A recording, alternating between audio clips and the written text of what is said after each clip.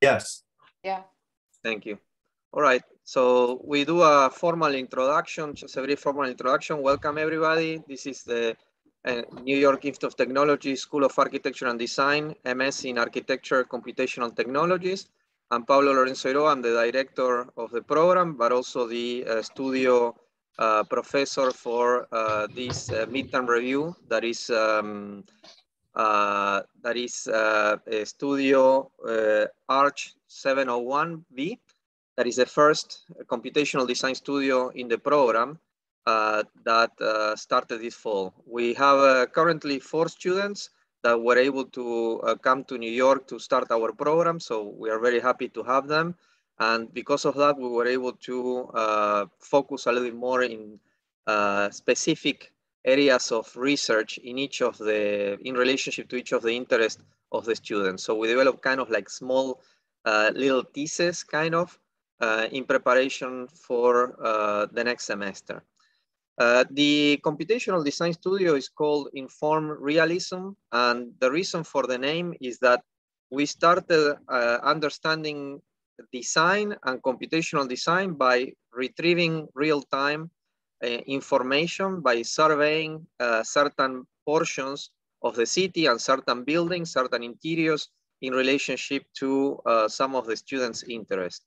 So the studio departed by assuming that survey is already an act of design, and that by retrieving your own data, you're already activating a certain way of understanding reality. So we first started the studio by capturing data, analyzing data, criticizing the conditions how that data was retrieved, and displacing the conditions of origination that those data sets were actually retrieving. So in that sense, we started by surveying, but also developing in parallel web scraping and also API through Python by retrieving and developing for each student their own data sets in relationship to the 3D scans that they have been developing. In parallel to that, the computational thinking has many different stages and different ways of understanding computational thinking and computational design in relationship to the histories of theories of the evolution of computation in general. So the students are exposed to a variety of different technological paradigms, and each of them, they take their projects in relationship to those paradigms and by focusing in one type of technology. Once they are able to focus on that type of technology, they relate it to a certain beginning of understanding of artificial intelligence, and that takes them progressively to understanding automation, but also automating the design process.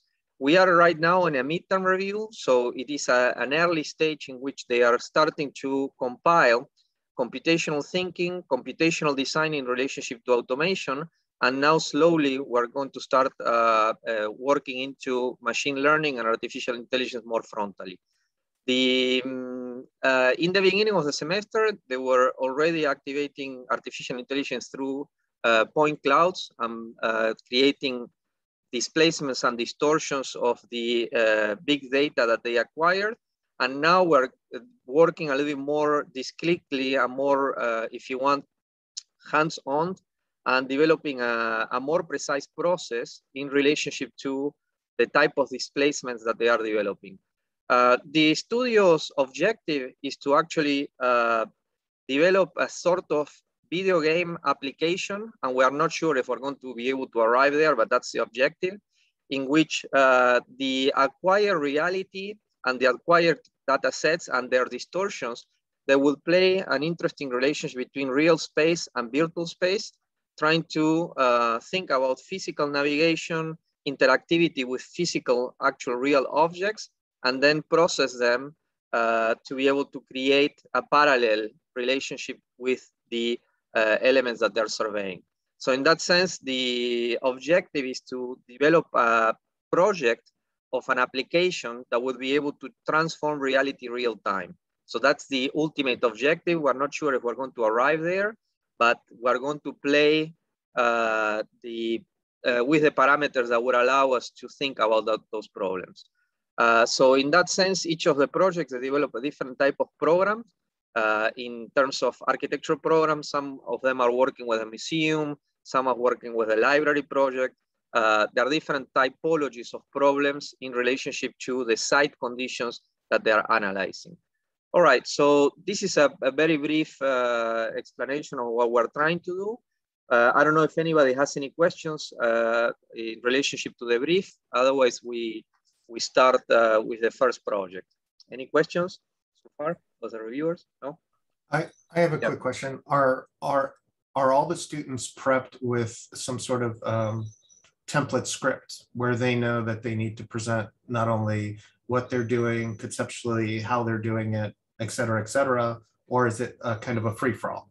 We are trying. We try. That the idea is to have a kind of organized presentation. But you know, this is the second month we're starting to know each other, and they come from very different backgrounds, and I think that understanding is very different. My studios are very systematic and very prescriptive in a way, and I try to hold myself from not doing so much that, but sometimes it works, sometimes it doesn't work. So we'll see what happens today. Yeah, I guess I think I would say to the student, if you see someone doing a great job explaining their project, feel free to change your project to improve the communication and what you're trying to do. Yeah. I think that would be my only advice, but thank you. I actually would like to briefly introduce the reviewers today to the students so that you get to know a little bit more about them.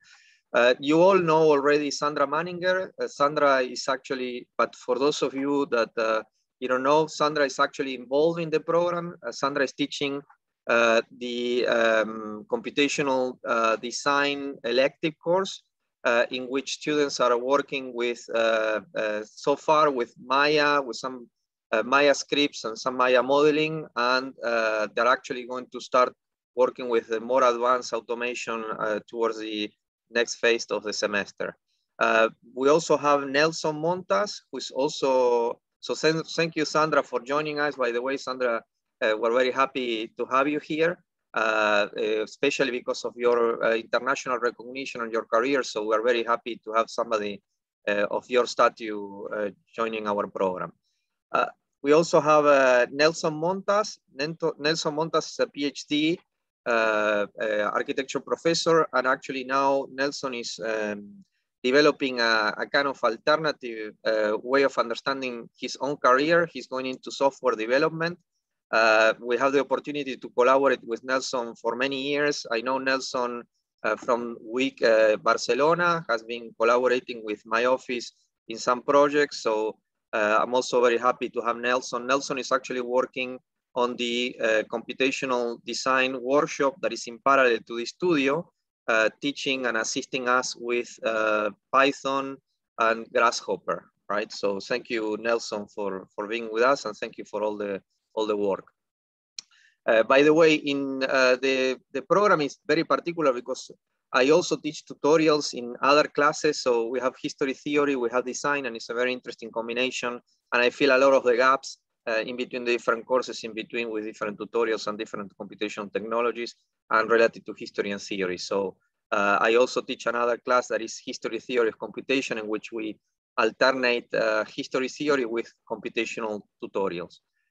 We also have actually everybody's internal to NYIT except for Gustavo. So I'll introduce Gustavo Rincon, Alfonso Rincon. Gustavo, we know of his work. He's doing an amazing work at Digital Futures. We had the opportunity to exchange actually conversations and presentations with Tom Verebes in different opportunities. And Gustavo is actually an expert in media technology. So I especially thought about inviting you here because this is a kind of media specific type of project. So thank you for coming and joining us. We also have Marcella del Signore. Marcella is a director of the MS in Urban Design at NYIT, and is also listed as a faculty in our program, although Marcella is very busy, so we couldn't we couldn't capture Marcella to be able to teach some of our courses yet. Hopefully we'll see what happens. Exactly. We are also busy in NYIT that it's very difficult to dedicate time to other things. So, but Marcella, you know, we try to invite you as many reviews as possible and to have you, you're always in the lecture discussions. So I appreciate your collegiality and the support to our program and to all the public events that you do at the school, and also your expertise. So thank you so much for coming. And actually the students, I told them that to feel free to contact you for other things, you know, like because you have a lot of experience in digital, in computational design, in fabrication, and also in robotic interactivity. So which are some of the things that we discuss in our program. So I look forward to interacting now and in the future. Exactly. Thank you so much. And Thanks. Finally, Tom Verebes, who we usually are able to kidnap from other things and have him as much time as possible in our reviews. Tom Verebes, well, you know him already, but well, everybody knows Tom. So Tom is an international figure, has been involved in the Architectural Association in early stages. I'm happy to say that Tom and Patrick Schumacher, in a way, were one of the influences for Zaha Hadid's projects through the DRL program. So Tom has a ton of experience in the relationship and the evolution of computational design and fabrication, especially at the AA. Then Tom worked in Asia for many years at the Hong Kong University, and now is with us at NYIT. So we're very happy to have somebody with your international career with us. So thank you, Tom, for joining us. Thank you, Pablo. Your words are too kind, I have to say. I have to live up to your words. Thank you. But I'm not exaggerating, because everybody knows the internal stories, right? Patrick at the DRL, right? And you had a great team. And then I had some friends that were teaching with you. So I know a lot of internal discussions. And I know that a lot of the students that were working at the DRL and that working at Zaha. So that's a fact in a way. So I'm not exaggerating. Tom, we need a book. Exactly. We need to know the inner workings. A book of that. Yes, exactly. Of that. Yeah. That's a good idea. I'll leave it to those that have followed that trajectory now. You know, at Cooper Union, you know, the AA, you know, there are different times and histories of peoples and connections that need to be documented. So anyway, so thank you so much, everybody. So we have 4 students. We have Salma Kattass from Morocco, and Salma is going to start. I don't know if you want to say something briefly about yourself, how you came to NYIT, or we can directly just, you know, to make a little bit of a social time so that people understand your background and where you come from. But Salma is a Fulbright scholar student, and well, you know, I'll let you, Salma, sorry, introduce your project and guide us through what you're doing. Hello, everyone. Thank you for being here. My name is Salma Kattass. I'm an architect from Morocco, and I came to the NYIT because I'm interested in architecture and the computational technologies and how we can implement these technologies in the design process and the fabrication. So I will start by sharing my screen. I just pasted in the chat the Miro board. I forgot to send it by email, but you can access the drawings. The only problem is that the scale of the Miro board is gigantic, so it's difficult to find the drawings, but we're working on it. But you can navigate through the projects also in parallel to the presentation of the student.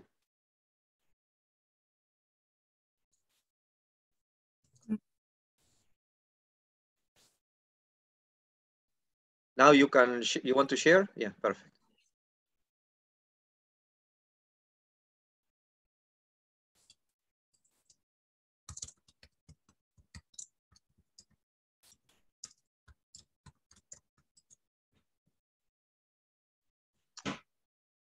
Salma, are you talking or, yeah? You have to be a little bit patient, right, with your internet? Yeah. Can you see my screen? Yeah, we can see the screen, but now we can hear you and see the screen. Yeah, perfect. So hello everyone, I'm going to present my project, which is called the Museum of Babel, an infinite museum space. So the first work that was done is a 3D scanning and the big data processing of the Guggenheim Museum, as I'm interested in the typology of the building and the concept of the spiral that creates a spatial continuity inside of the museum, and in a way tries to create an infinite space. The second building that I was working on is also the Met Museum, which is also a space that creates the same spatial experience, but in a different way, through the maze, through the question of the frame and the transcendence of art and space. So through the 3D scanning, I was able to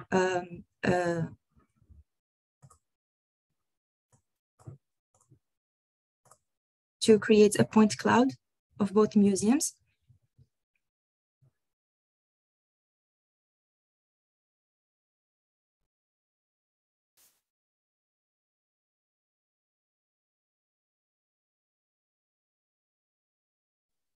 I think we have to be, yeah, okay, disappear. Yeah, Excuse me. Yeah.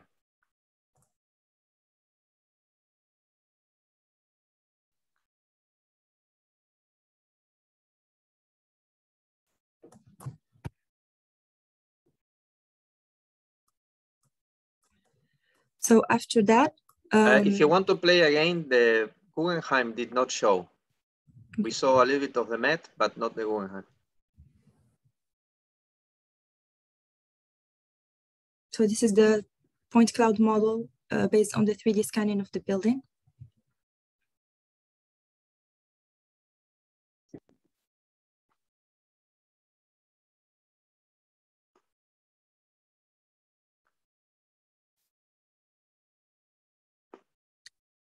The point cloud is represented to reflect the different aspects of the space inside of the building by representing the experience of the spiral as a way to achieve a spatial continuity and infinity. As we see here, the vanishing point of the building is the dome as we go up the spiral. The point cloud representation also helps represent the building as it was never seen before, because of the point as an index. So we have these different representations of the building where we see both spirals that are constructing the space of the Guggenheim.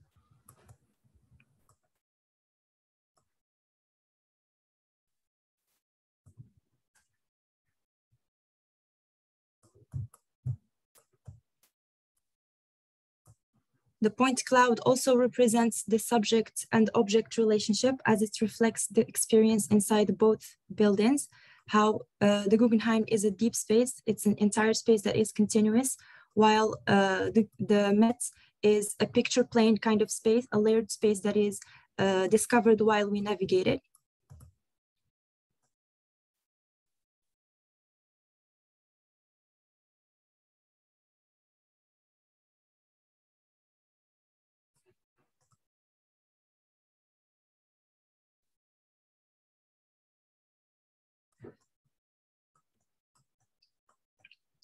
So in this representation, I also show the possibilities of representing the building in the point cloud with the point as an index through the application of vectoral forces on each point. This representation is also special as it allows us to have this transparency of the space, how we can see the inside and the outside and see the relationship between the different spaces through the point cloud. In some drawings, I also try to reflect the realism of the space and the experience of taking the ramp, because the ramp is a continuous space where we are moving in one direction, but we are moving also up the building.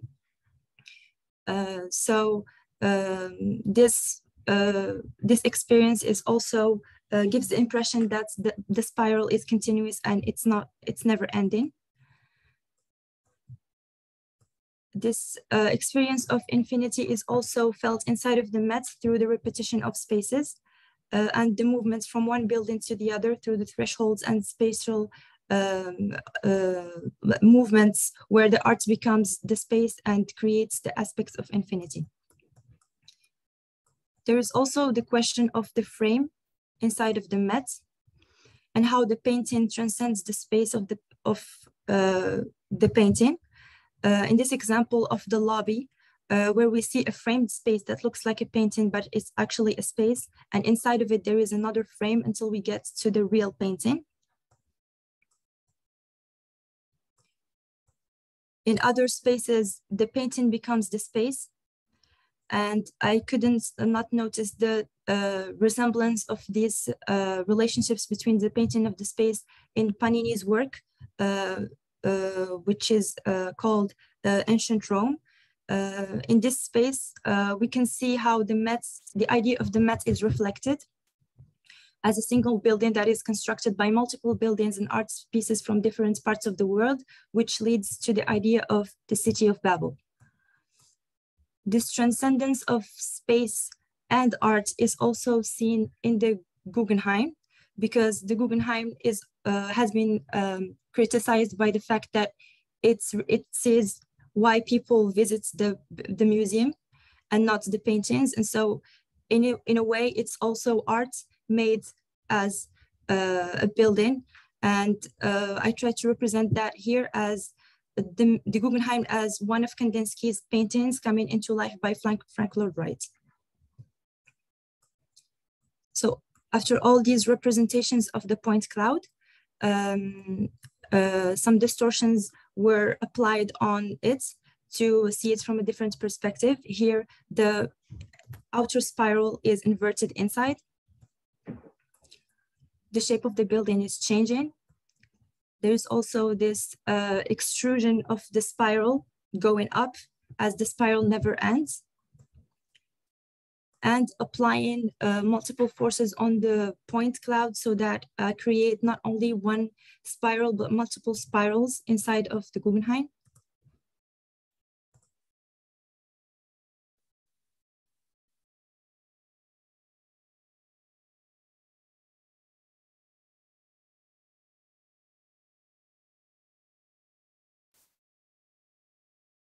Same thing was applied on the mat, how to turn the mat into this spiral form, this space that has a spiral form.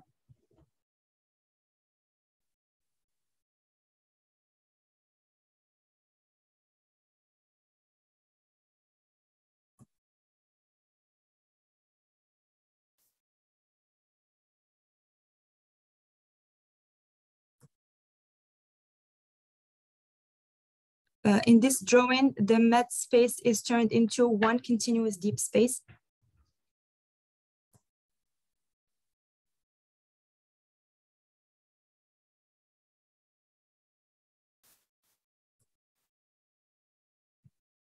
And so all the distortion of both buildings, combining the spiral form, the infinite aspects of the Guggenheim and the realism of the Met as a different buildings connected all together, multiple arts from all around the world and transcendence from outer space leads to the reflection about a new space typology of the Museum of Babel, a third space that is combining both museums. It is the Guggenheim, it is the Met, but it's also neither these spaces and it's both spaces all combined.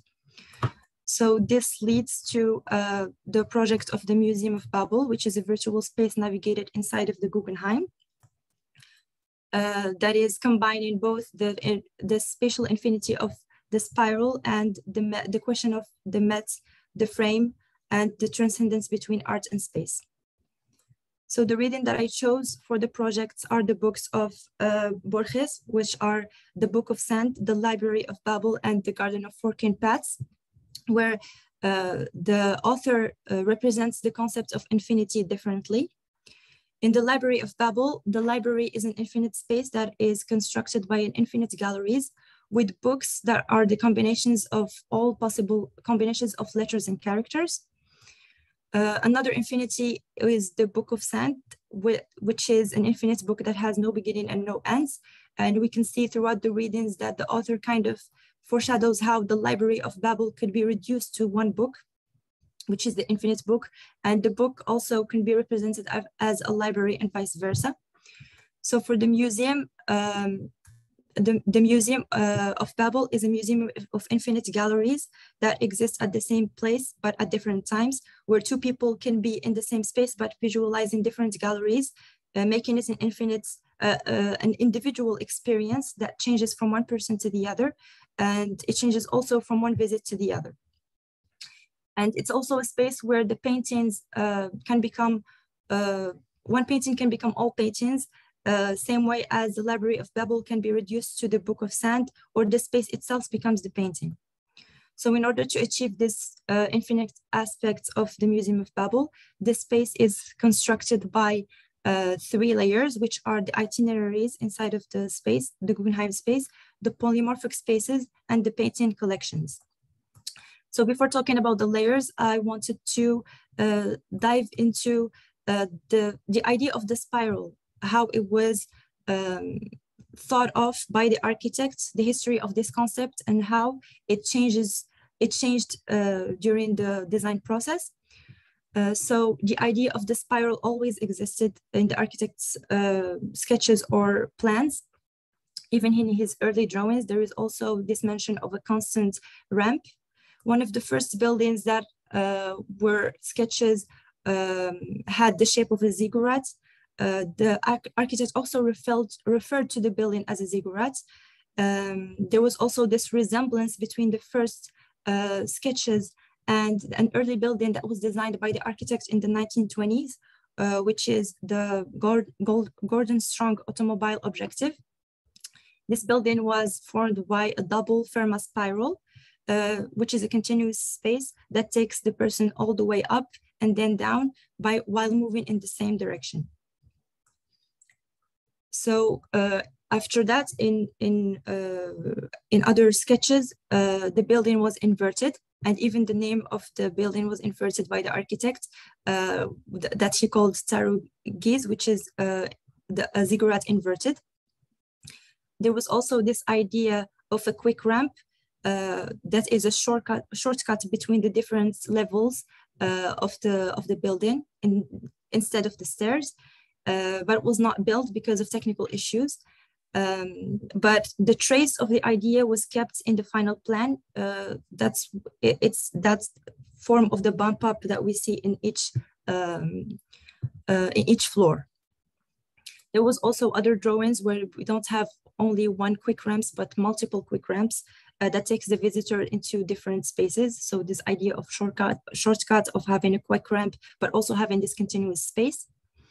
And during one of the presentations in the 1950s, the architect envisioned that the building was going to be experienced from top down by taking the glass elevator. But over the time, curators now in the museum started programming the museum from the bottom up, because in the collections, we follow the evolution of the artist. So the idea is to move up to larger spaces while we are experiencing the museum. But there's also like this intention of programming the museum to be experienced both ways. In one of the drawings, I also wanted to explore this concept of infinite growth, because the concept of the spiral form of an infinite museum space was also expressed by Le Corbusier in his Museum of Unlimited Growth. So here the Guggenheim is reimagined as an algorithmic spiral growth around circulation that allows to expand the space with time. So we start with the first spiral, but it keeps expanding to the infinite. So for the Museum of Babel, the idea is to achieve this idea of eternal growth, having multiple spirals, multiple itineraries, and a space that is not only experienced from the top down or bottom up, but a spiral that is experienced in very different ways that doesn't necessarily has a beginning or an end. So now for the 3 layers that I talked about that construct the infinite aspect of the building. The first one is the path, the itineraries, and the thresholds. So the Museum of Babel includes 2 spirals, a quick one, which is the stairs that are also included in the navigation, and the main ramp, with 8 different points that are represented as thresholds distributed in the space, some of them connecting the main spiral to the secondary spiral, and the multiple permutations between them creating the itineraries of the building. So one itinerary is defined by the visiting of all the points in all possible orders. So one possibility is going from point 0 to 1, then 1 to 2, 2 to 3, 3 to 4, until 8, and then going back from 8 to 0. So when we go back from 8 to 0, it's different, as it's a one continuous space where other points don't exist. There is only point 1 and point 8. So there are multiple possibilities. In this one, we have the example of going from 5 to 4, then 4 to 2, where 3 does not exist in this path until later on.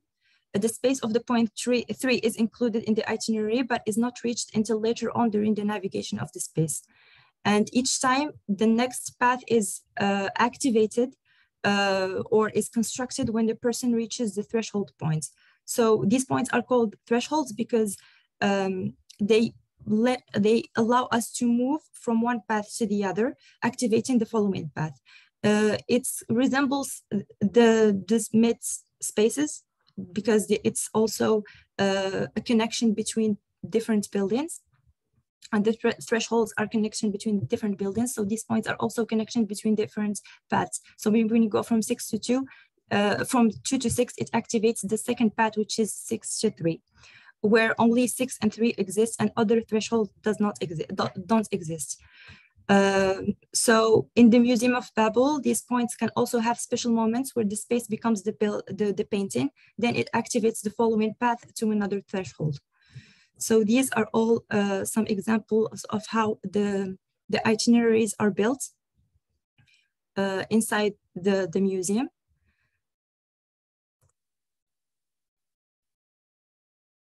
And we also go back to our starting points.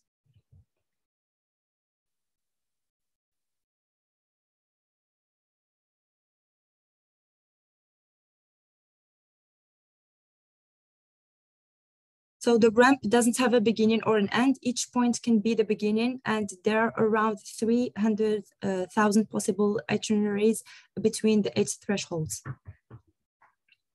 So this is the first layer. The second layer of the space is the polymorphic shapes of the ramp. The ramp becomes a morphine geometry using math equations with parameters that are linked to the different itineraries that we talked about. And each path between 2 thresholds activates one variation of the space, a space that keeps shifting while it's navigated.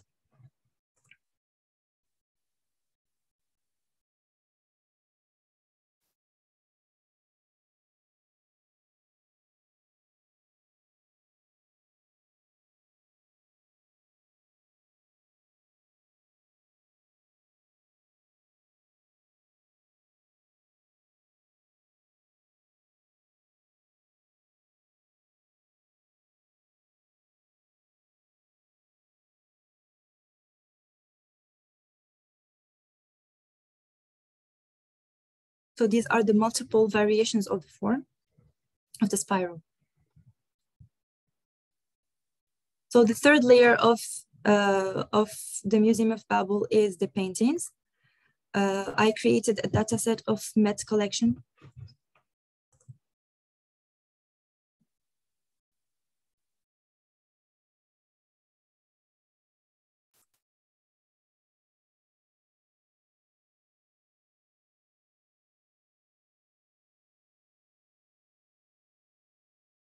So through Google API and web scraping, I created the dataset of Met collection using API to create multiple collections based on the popularity of the buildings, for example. That is based on the search volume on the internet, based on social media posts, but also other collections that are based on either the artist, the period, but also whether painting is archived or not. This is important because most collections in the Met are archived, and so it's a huge amount of paintings that are not displayed, and so that can be brought back to life in the Museum of Babel. So we have this layer of hyperlinks of paintings that keep changing while the space and the paths are changing as well. And one hyperlink can be one painting, but also include other paintings. So these hyperlinks in themselves become the museum, because the museum is inside each one of them. Same way where the Library of Babel becomes the Book of Sand. So we have this infinite ways of painting displays that are also layered in the naggification of the space of the Museum of Babel. So the infinity of the Museum of Babel is constructed through the layers of 3 infinites and the multiple combinations of these infinites. We have the threshold A, for example, that generates the path to AB. This path can generate one of the paths that are all existing in the same place. They represent, in a way, parallel realities of one space, but at different times. Then this activates one spatial variation. And on top of that, we have the collection of arts that is displayed inside of the museum. So this is an animation that shows just the morphing of different variations of the space when we reach one threshold.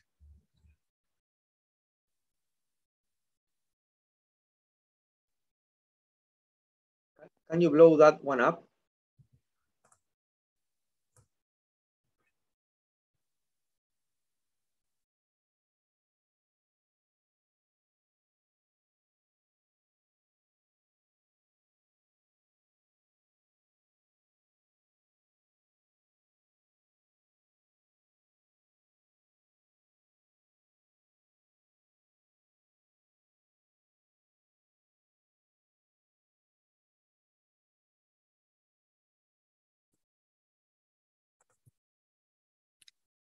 Thank you so much.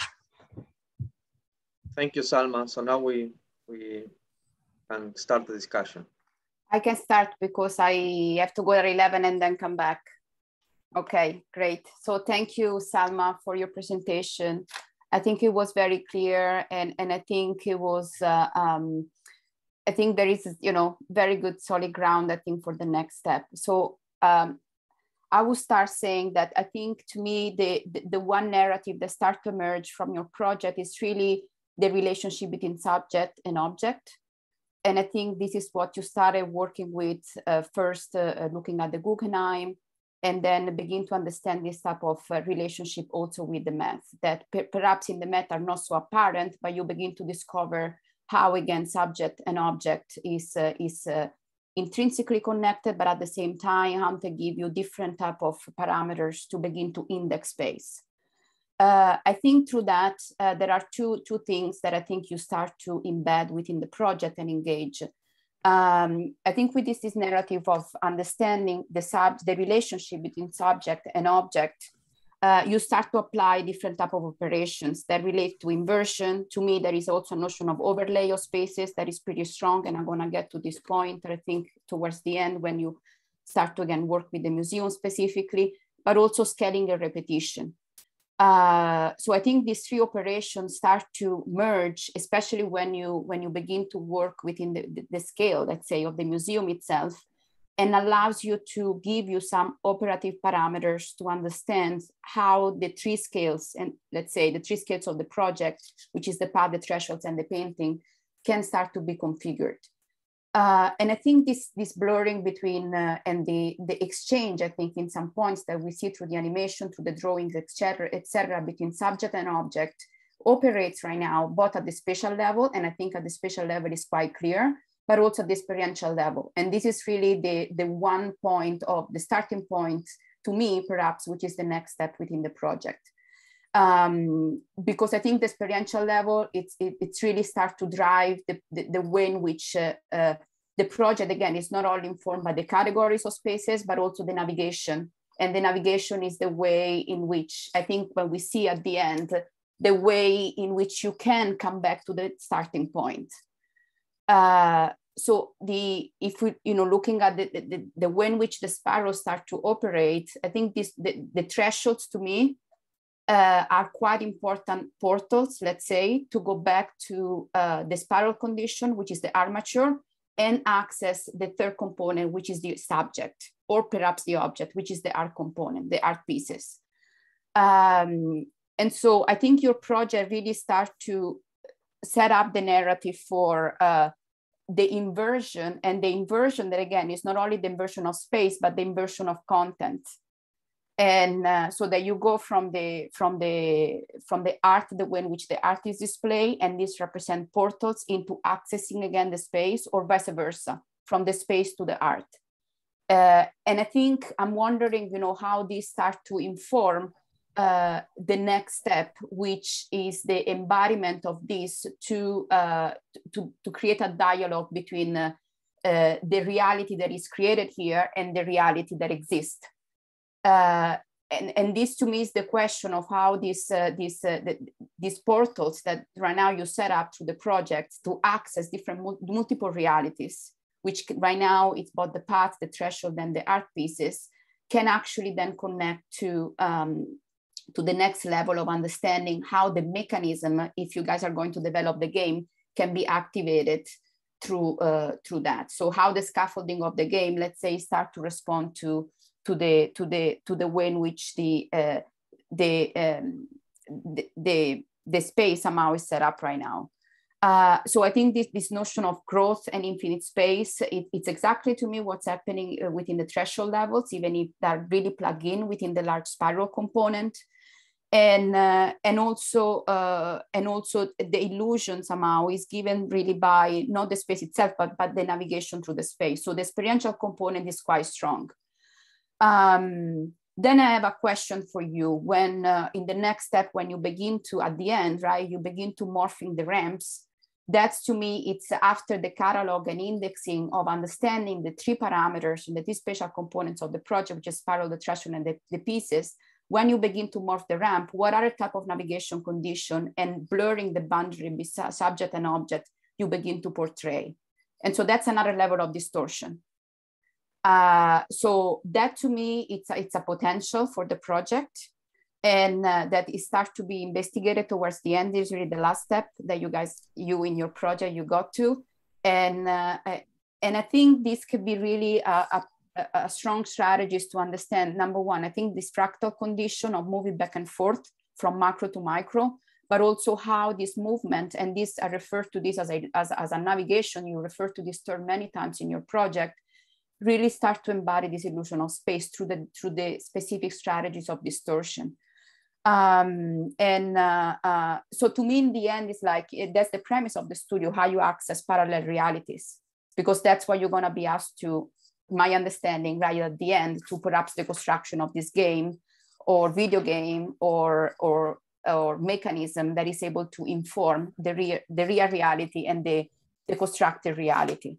And so this, I think it's a potential, and I think you have a lot of parameters to move forward, really touching on, again, this categorization of components that right now are embedded within all levels of the project, all the way to the strategies for distortion.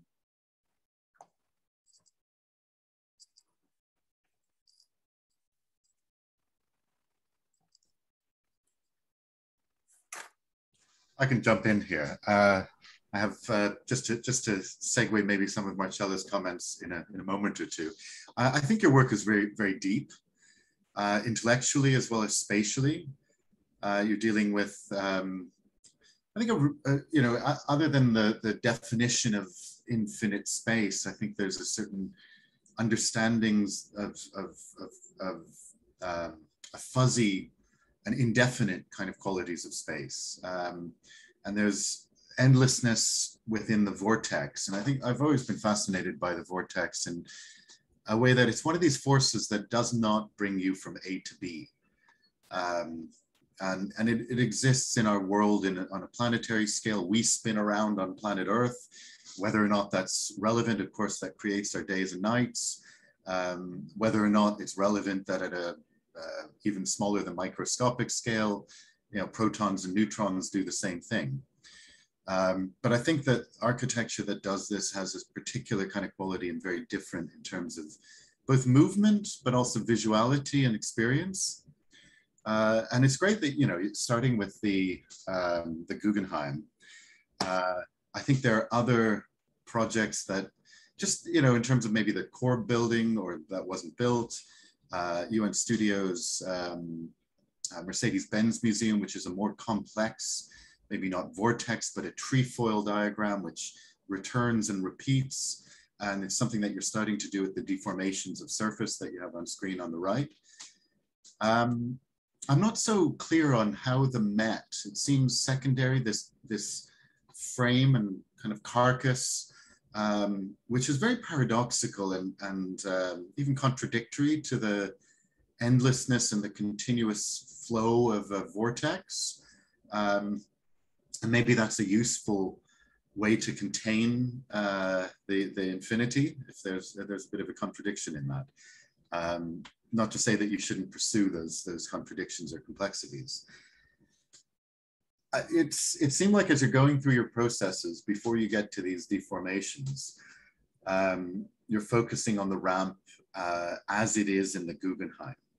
And then there are other vortices attached to that systemically, like the balustrades, the curatorial walls, the envelope. And I think one of the features of the project that's beginning to emerge is the subversion of these sorts of tectonic systems as separate.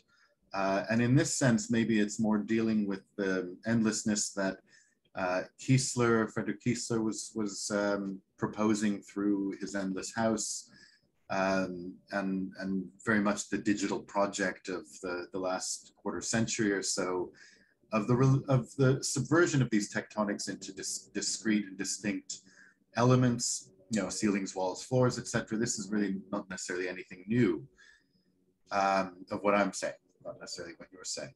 The diagrams are precise, but still there's a linearity of A, B, B, C, C to D, etc. And I think there's a great potential for the multiplicities of trajectories to create intersections and involutions and all kinds of new curatorial possibilities, but also new experiences of the building, the space, and art. Maybe jumping ahead to the video game. And I don't know if there's like a threshold where I think you're already working within the virtuality of a video game. You know, to call it, now we're going to create a video game, I think it's the interfaces that maybe shift towards the potential of the user or the interface to be able to have some degree of intelligence in the model space, to reconfigure or find new trajectories. So I think there are a few possibilities of the virtuality of how you experience the realities of plural of this project. One which would be to focus on motion and movement that isn't so much grounded. And that's what's kind of weird about, you know, putting on goggles. You know, they make us nauseous, or some people, because it's a sense of ungroundedness and of motion that makes us feel physically, or some people, uncomfortable, like the way a roller coaster might do. Because it's motion that isn't something that we're accustomed to as walking or cycling or in a car, etc. It sort of shocks, I guess, the cognition and our whatever's going on the inside. And I think that potential of being able to move in an ungrounded way through other kinds of spirals or trajectories has great potential through another kind of rituality. Another is the beginning of this physical deformation of spaces, and seeing the potential of that within a virtual world, of how those tectonics have the potential to be activated in real time, and how the user of this interface, you right now, but potentially others, could activate and animate those surfaces. And that could be really quite spectacular, where you'd want to go from A to F and from F to B, and how does that happen? How do you short circuit these sorts of tectonics to be able to create new kinds of spirals within that assemblage? The third might be how the selection of art, and it's so interesting looking at these scans of art in this black space that you have that are not the art pieces, it's the simulation of those art pieces. In that sense, maybe there are two ways of thinking of, and this is where the subject and object I think has great potential in your work, is not seeing the art as, oh, it's something precious in the space. These are scans, and they can, on one possibility, they can be distributed as point clouds, another, and activated within the spirals, and in some ways of getting closer, further, and that's potentially a transformation of the art. Another is to enter the space of the art itself, the scenes, the landscapes, the compositions of art. This is maybe more possible within, well, representational or abstract art as well. A third, which is taking right now in the Guggenheim, or even in the Met, the wall is the activation surface for art. You hang stuff on it. The big pieces in 3 dimensions sit in the middle of rooms as sculpture or other sorts of artifacts, physical artifacts. But I think you could map this onto the surfaces in ways that they're not separate. They're actually part of that activated surface. And that could be turned on and off, and the question of motion through a museum, you know, the amount of traffic that one has to go through, the distance can be collapsed in ways that you could put the entire collection of the Met into a smaller experience, and the physical motion from one piece to the next becomes a different sort of question of time. I know that's probably sounds a little bit abstract, but I think there's some really wonderful possibilities of virtuality that don't really need this defined threshold. Here we are in this non-virtual world, which I think you already are in this interface and ways of experiencing spatial articulation, tectonics, and the art in a sense, but to integrate those the tectonics and the physicality, so to speak, of the space that you're within, and not to separate that necessarily from art as object. Thank you, Tom. I just want to make a couple of clarifications because you're hitting on the points that we have been discussing. So actually Salma has been looking at one of the reasons why she chose the Guggenheim and as an analysis is the Le Corbusier, right, as a kind of dialect. And you know that they were competing for the kind of prize of the Infinite Museum. So Salma did an analysis of that, and also obviously the Mercedes-Benz.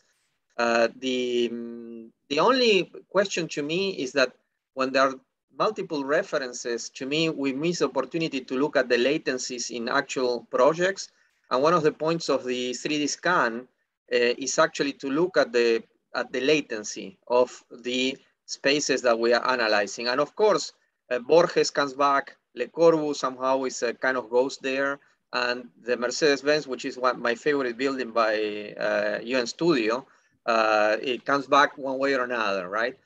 But in relationship to what you're saying about the experience of the art, not as an object, Salma is actually thinking about that, and because that's why in the Met, the painting at the end of the corridor, right, that gives Salma the opportunity to think of the painting as a landscape and the painting as breaking the frame, and the painting getting away from the stage of representation and start becoming part of the actual activation of the experience. So that is something that we're thinking about.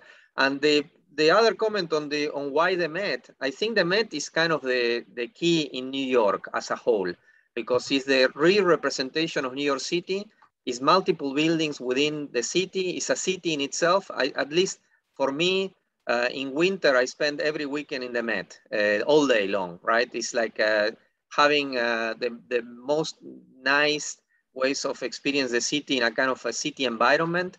But the problem of the Met relative to the Guggenheim is a very interesting dialect and a contradiction. You call it a contradiction, but I think that that's what we're interested in, because the... I call it a contradiction provocatively. I think yes. It has, you know, its architecture is about stasis, heaviness, you know, in some ways about finite space and a curation of views and infinity points. And so, you know, the classicism of the Met is potentially a productive contradiction. I see that as it complexifies the potential of the Guggenheim, and I don't see that as that's why, you know, potential.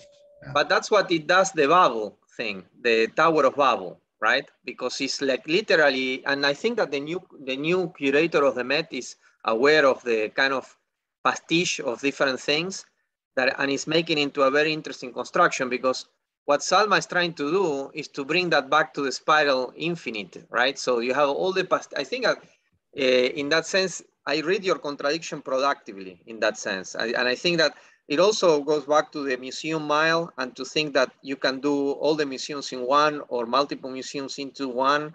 So I think that there is an opportunity to rethink the relationship between the two. But I just wanted to make those short comments because that's something you're hitting on many interesting issues that we're actually working on. So thanks for the comments. I don't know, Salma, if you want to say anything, because usually the students remain a little silent, but Salma, you want to? No? All right. Well, maybe I can jump in. I think thank you to your wonderful presentation, Salma. It really seems very cohesive, and thank you also for making these great comments, Marcella and Tom. Specifically, Tom, I think what scared me at most at first was this notion of infinite space. You know, that's also something about that is big. You know, so that. And physically, how do we compute it? You know, so to speak. So I was really a bit.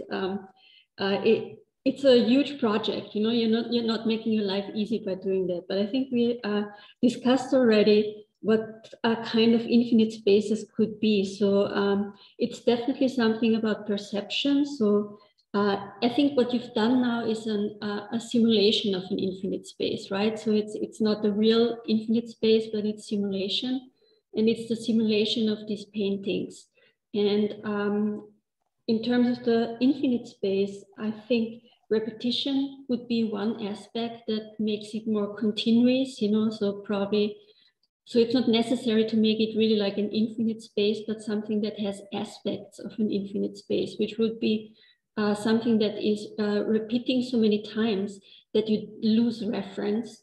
And it's like we discussed, a maze where you walk in the city of Venice, for example, and they all seem to be related somehow. They're affiliated, they're not exactly the same, but they have the same feeling and the same proportion of space. Probably you always go from a very narrow street into a huge plaza, you know. So and they vary in scale and how they look like, but at the end of the day, you still get lost. Yeah, so it's this losing reference points, and which probably in computational or in terms of a pattern could relate to noise, right? So it's something where the infinite space would be the noisy space and the patterns that could emerge out of this noisy space.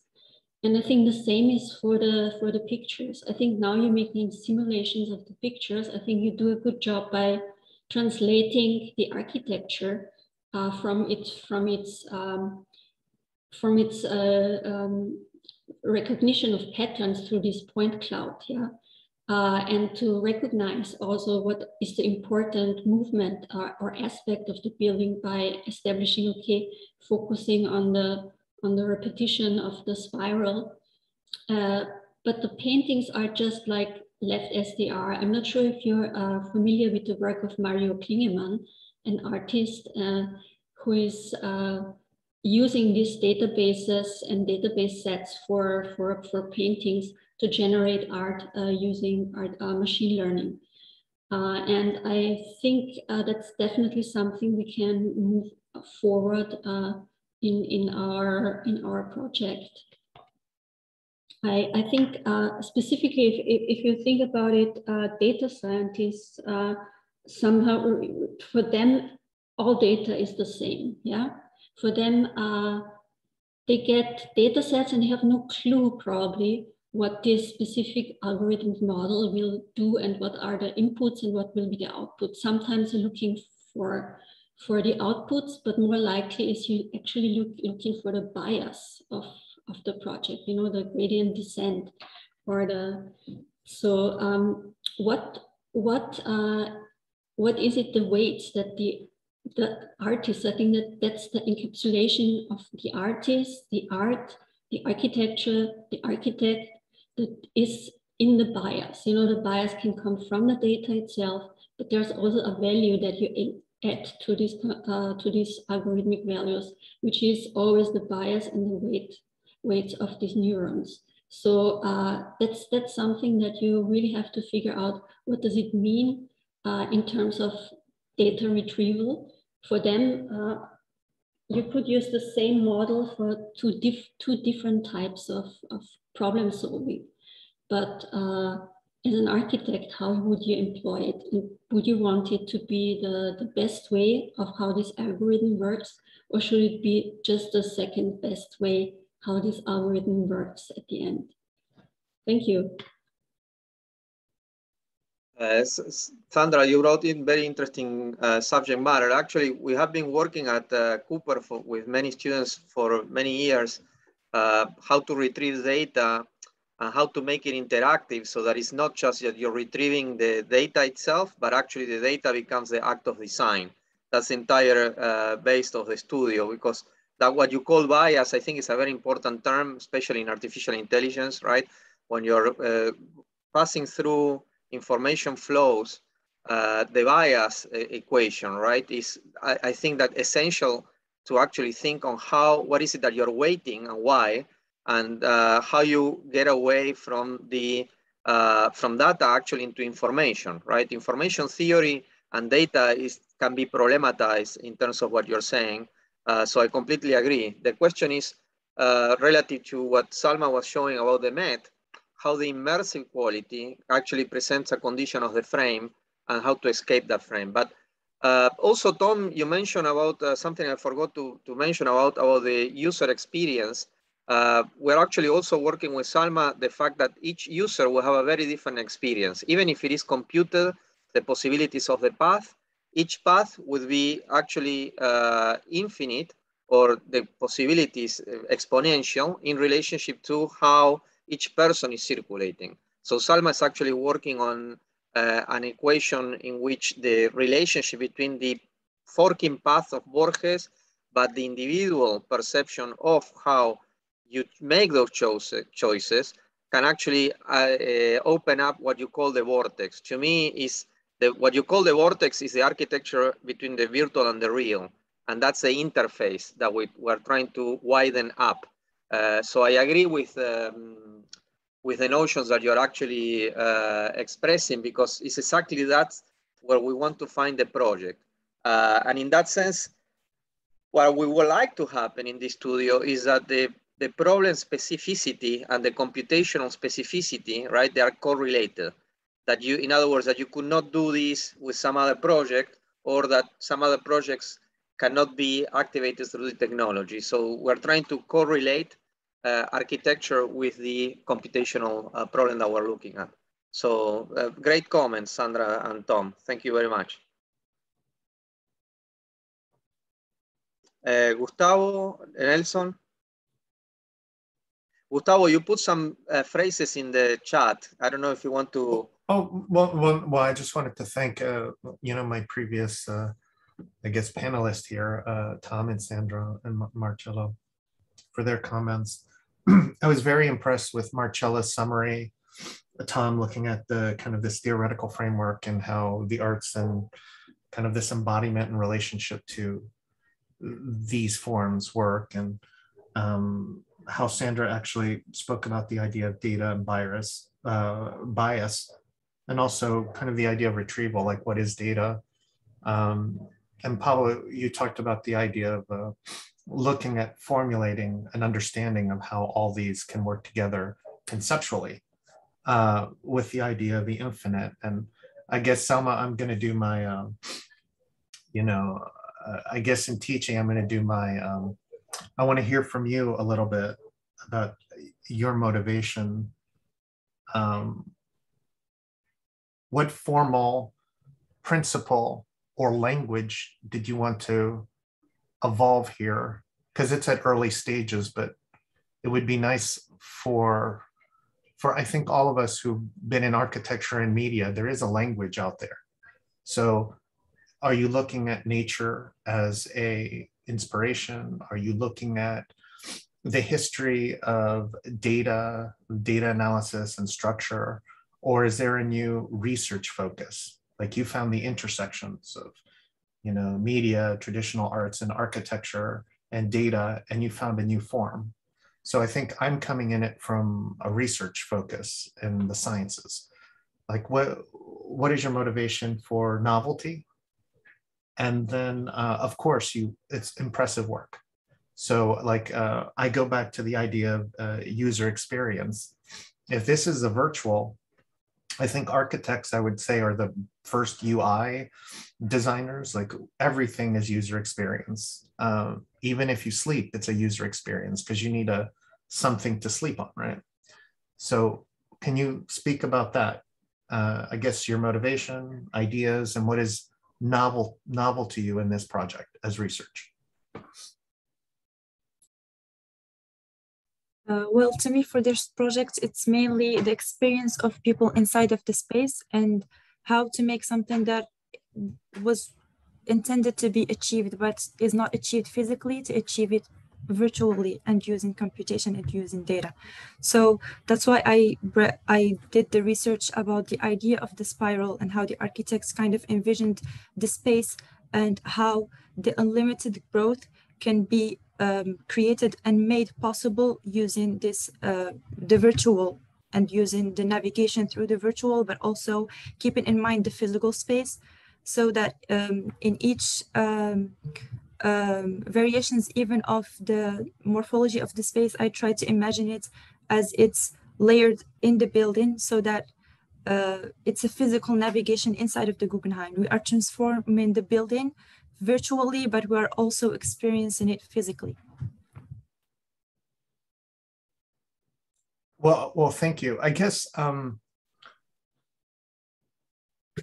I've been in the space of research of virtual reality and gaming for, I don't know, like over 20 years. So when you speak, if I close my eyes and I hear you, I'm going, what is she trying to say?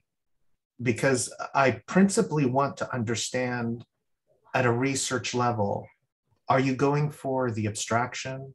Are you going to looking at, doing a web crawler, finding all the data, looking at the colors, the hues, the potential in geometry within the painting, the breaking of the frame to influence some of your spaces? Are you trying to look for a scheme for data extraction of the user, looking at their metadata? I think there's something that I learned a long time ago when I talked to my students.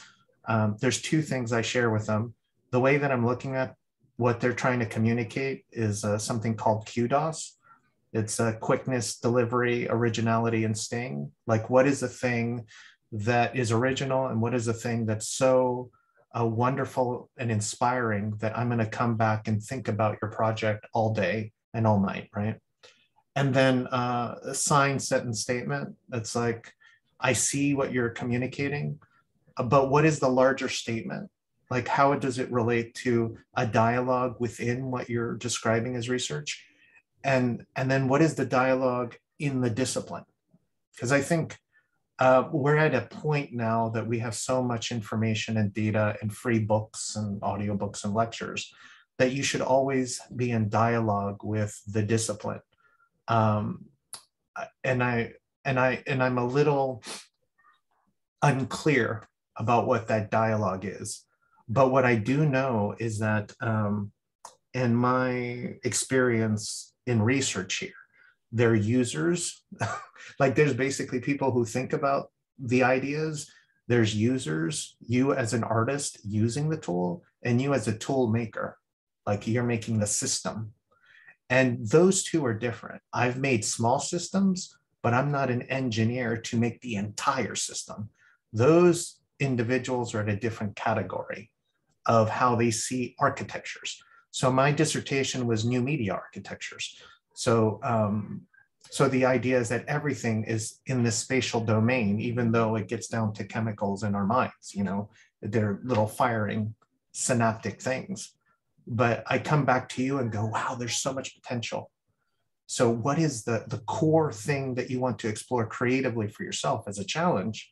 But then what are you trying to say to Wolf Pricks or to Tom Main or to, you know, to Peter Eisenman or to all the deans in architecture school? Hey, I've arrived here and you should look at me. I have something to tell you. And this is what I'm telling you. So no pressure, by the way. I mean, I'm just, I'm trying to provoke something from you, that's all.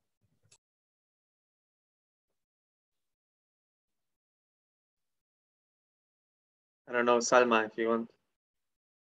I mean, it's a big question. To me, what we're trying to do, at least, well, number one, I don't believe in the star system. I think it's a problem in the United States in general, that we identify architecture trends with certain people. Well, there are like millions of people that then are kind of left away.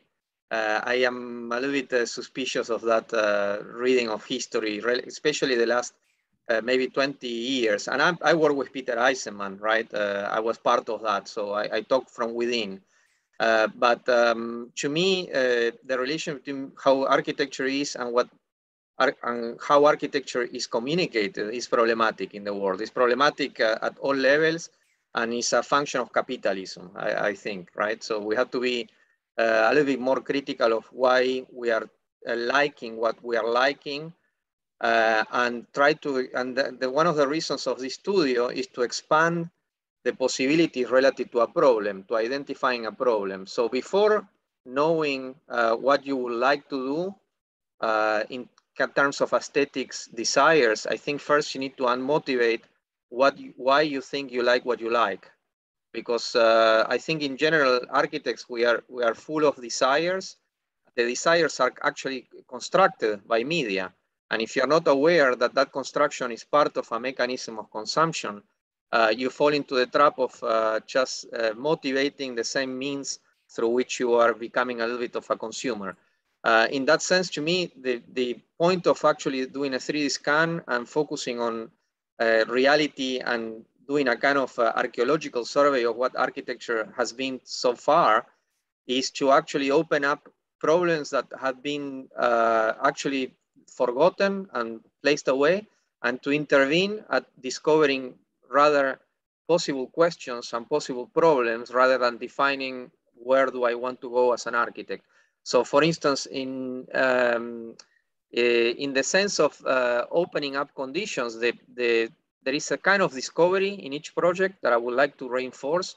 And the discovery here by Salma is on the problem of the Met as an issue in itself. The Met, the painting being part of the painting or the frame, and these painters that actually motivate the relation between the viewer, actually thinking of the viewer there and being part of the frame as activators of those problems. You know, it happened actually with Rembrandt's painting, right? That they're in the Met, right? There are different types of relationships, different types of arts. And I think that the objective here is to figure out a problem and to intervene in discovering an issue and actually try to expand that into an architectural project. By the way, one of the objectives of this studio and the program in general is to be able to, for instance, something I've been working a lot of years at the Cooper Union, to be able to present projects to the government or to present projects to, in this case, the Guggenheim. We're trying to build up something that we can we can present to them as a potential for rethinking how their curatorial work may be done, or what their museum is. Because I don't think that the curators, actually, I can claim that I think that they don't know what the potential of their museum is, because they don't understand the logic of their space and the relation between the space and the painting. And that happens in the Guggenheim, and it happens in the Met. There is a lack of vision in that sense. Well, I think that's what I was trying to hit on. So thank you, Pablo, for clarifying. I think Salma, you have a wonderful leader here, and I think that's how you should be leading what you're presenting. Hey, this is what we're doing.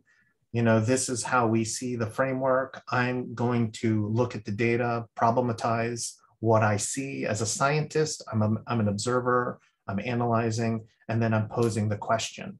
And the question is, boom, you know, I'm actually making this path because I'm doing an archaeological, you know, study. You know, recently I've been reading like Foucault and Jameson and the idea of different, you know, eras of time in architecture and philosophy. And I'm thinking, okay, what is she trying to critique here? And Pablo, what you're trying to say should be a paper. Like this is a studio paper or a paper critiquing the system of architectural design, consumerism, and the curatorial process. So I think for me, all successful because it problematizes what I think we all know is that museums are not successfully communicating to the viewer, especially now during the times of pandemic. So how do we get more motivated or embodied relationships to the data / art inside the museum?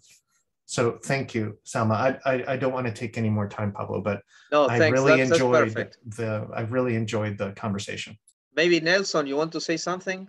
So, and then we pass to the next student, because I'm actually happy that we have a very deep review, because it's a midterm review. So I don't mind, we are a little bit exhausting our reviewers, but if you don't mind, if you can stay, the longer the better. But I'm enjoying a deep conversation instead of like very short time conversation. But Nelson, go ahead. I got I don't know where to begin. There's a lot of stuff, and there's a lot of layers to it. Like there's a historical layer, a philosophical layer with the dialectics. There's the technical layer, the whole computation thing.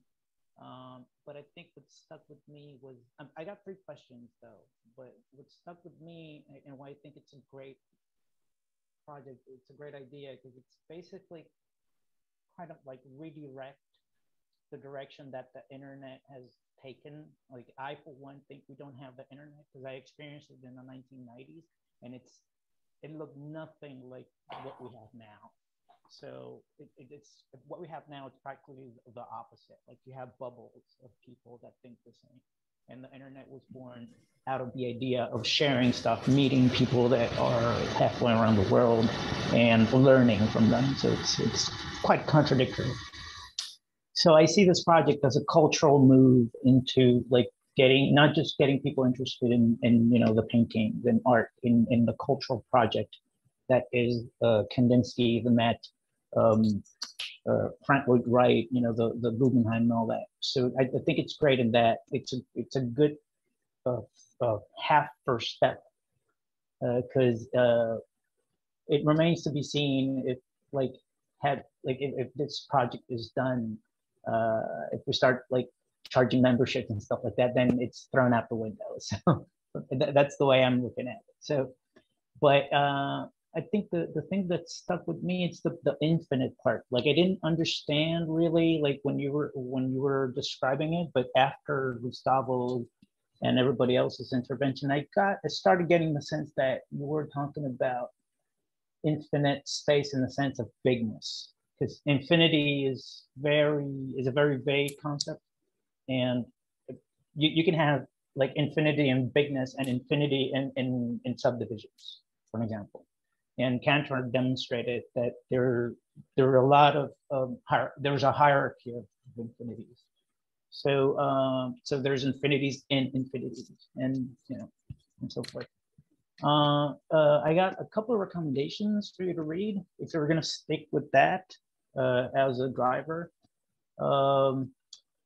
One is to, I mean, you can go back from like going backwards from Turing to go to Gödel to Cantor to Hilbert. So they all, and Russell too. I think the painting in the museum and the museum in the painting thing makes me think about Russell's paradox, in which you have the set of all sets, but if you have the set of all sets, then there's a set that contains them all that's not in the set. So that's a contradiction. It's a paradox. It's very well known in mathematics, and if you want to read about that, I'm not a mathematician, so I'm not going to sketch out the details. But I think it was worked out by Rincon. I don't remember how he circumvented that problem, but it stalled set theory for like 40 years. So between Russell and Gödel, they single-handedly just tore it down. So there's that. Yeah, any paper by those authors, especially there's a good Medium article about Georg Cantor and the infinity hierarchies. Like I can try to find it and paste it in the chat. So three questions. In the context of this augmented reality, I don't know how to call it. So for museum, like video game-ish museum, what is a user? What is infinite? Or is it infinite? Like really? Or and if it's not, which factually speaking it is, the world is finite. Yeah, if it is, you know, not infinite, like why? What is the purpose of using infinite in the sort of the pitch of the project? Like what do you want to say with that metaphor?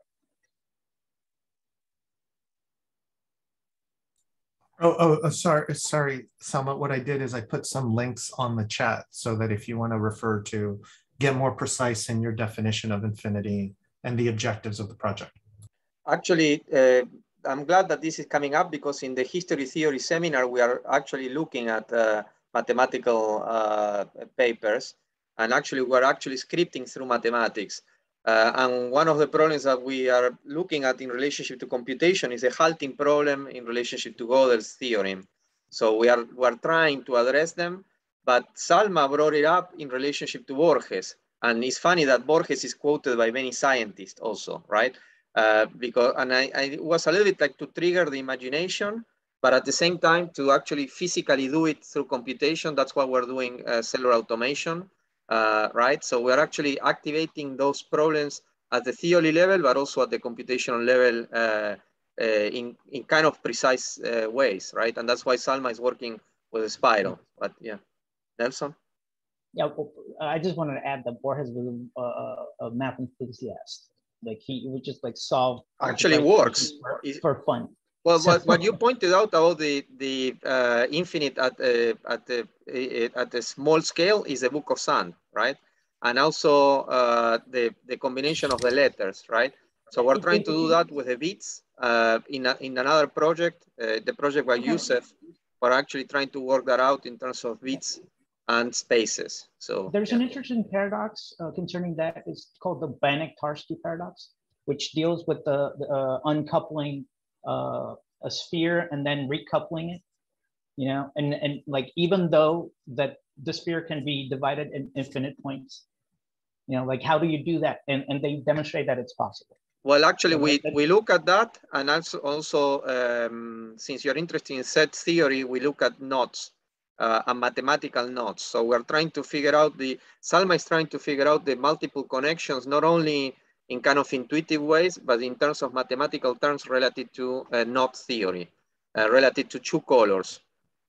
So to understand topology relative to possible combinations, which maybe at a certain point opens up what Tom is referring to about the threshold or the vortex. We are actually conscious about it.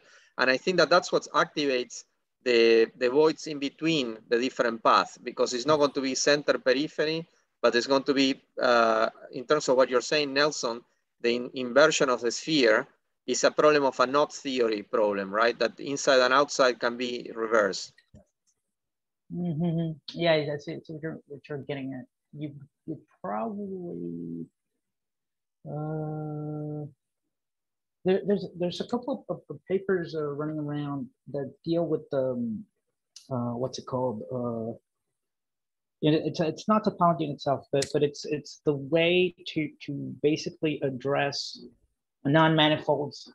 You know, well, there's manifolds which are like normal, let's say, quote unquote, to make it short, normal surfaces, and then non-manifolds, which are surfaces that are allowed but are not supposed to exist in reality.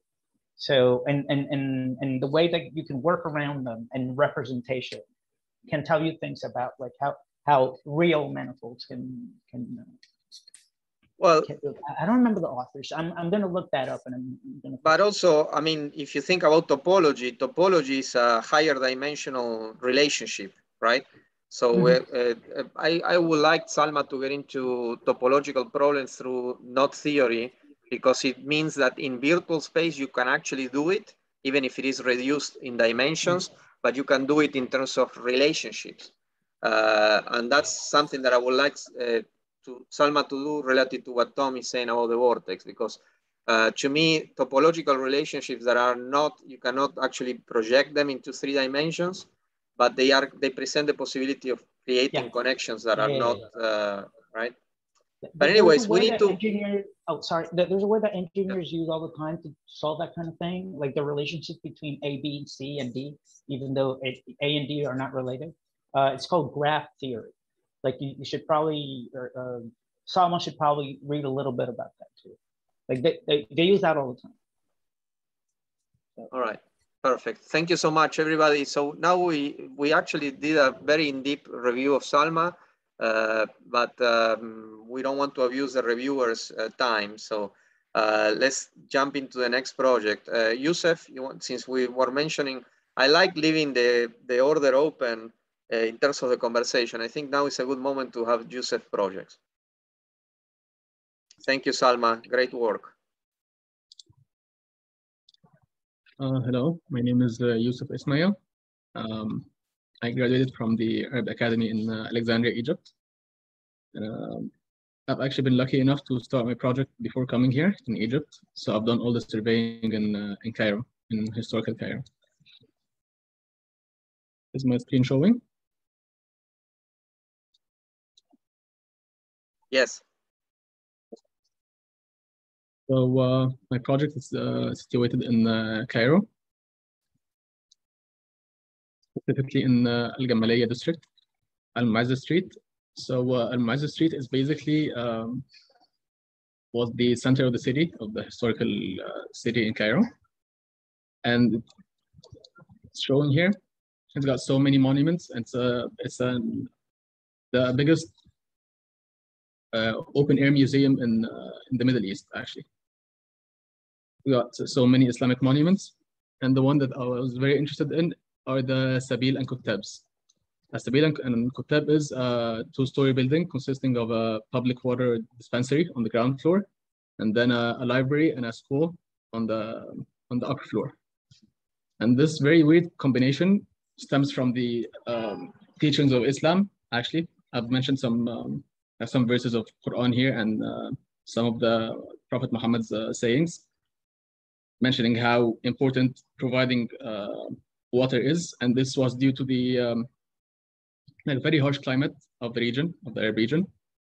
So water was very scarce. Also, it was mentioned so many times in the Quran and in Muhammad's teachings that providing education is better than actually doing a good, like, and this is like the best form of deed you can do, providing education to someone that does not have access to education or so on. So, and the goal of Islam, the goal of Muslims is getting to heaven through doing good deeds. So basically the building is combining 2 of the highest ranked good deeds that a person can do, providing education and then providing water.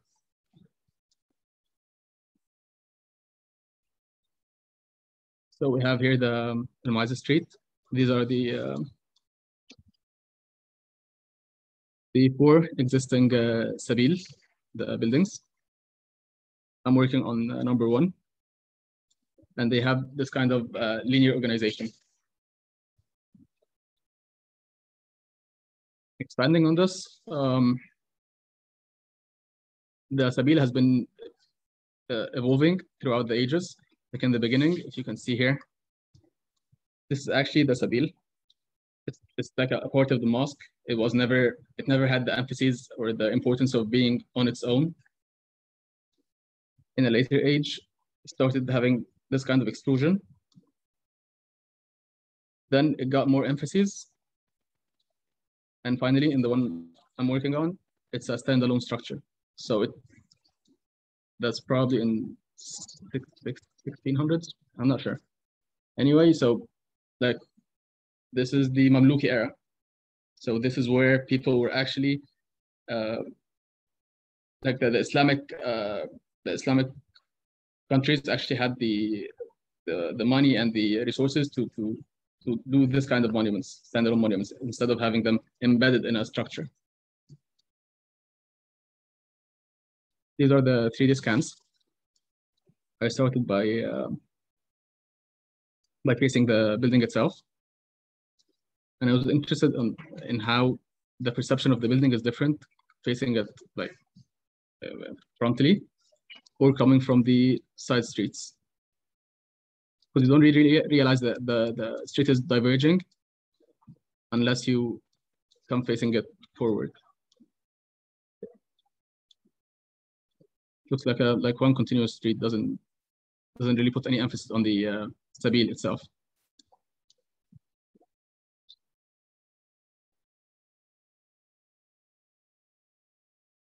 Then I tried to show some possibility of the point cloud representation.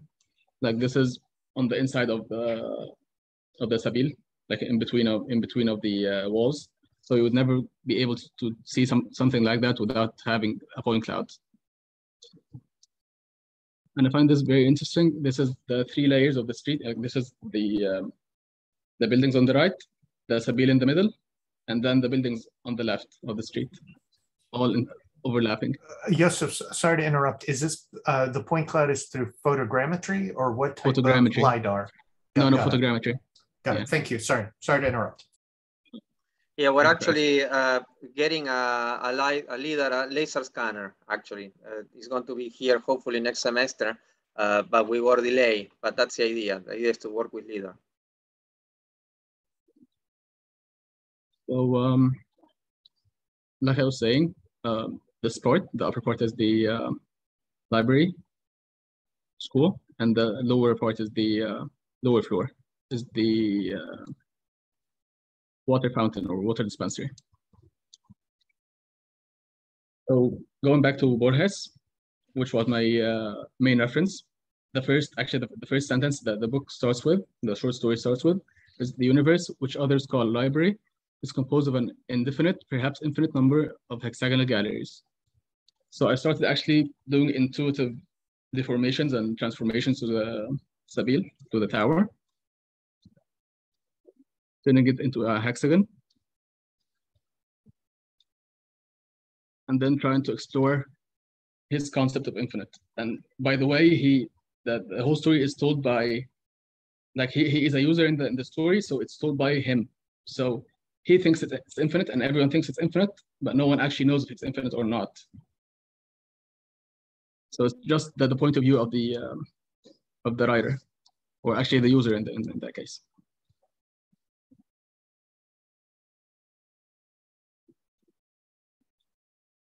And then going back to the water, this is a verse of the Quran, and we created from water every living thing. Will they not believe? Then believe. So water is a very, very big part of Islam and of the Arab culture in general, due to the territory. So I started doing the water flow simulation based on the topography, the original topography of the area. And then with the existing urban fabric, then tried combining the two. So these are actually the intersections of the water flow the topography with the water flow throughout the urban fabric, throughout the streets that currently exist.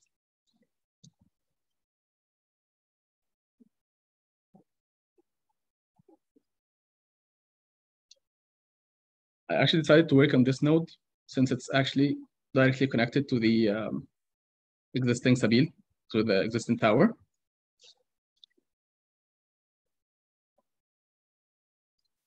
And I took each node, I took each, like the network, each end of the node, and had these like specific spots for the start of my library, like how it would stem from. This is actually this is also intuitive.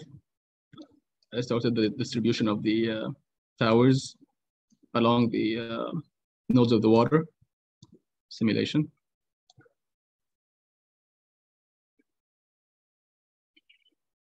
And then I started thinking that it doesn't really make sense that all the towers are going to be the same. So why not have the water flow influence the actual number of points in the point cloud? So the further the water flows or travels, the more points are washed off, or in computer terms, called or deleted. So as you can see here, the further, this is the where the water extends, the further the water flows, the less points there are. And this is done randomly through the through an equation.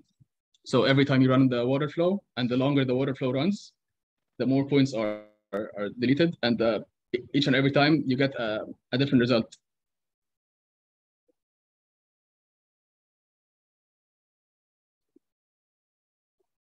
Then I started applying the mulching cubes algorithm to deform the topology of the towers, of different towers. So you can still see the shape of the tower, like an abstract shape of the tower. But each and every tower is special and different and unique. And if I run the algorithm now, it's going to give me like another possibility of the topology other than the one I have here. So where we are now is, if we say that according to Borges, the characters are random, so his characters are my points. If the points make up the point cloud or the whole structure of the tower, then the tower is the book or the text. All of the towers are the library, but then I still don't have the infinite. I just have separate libraries.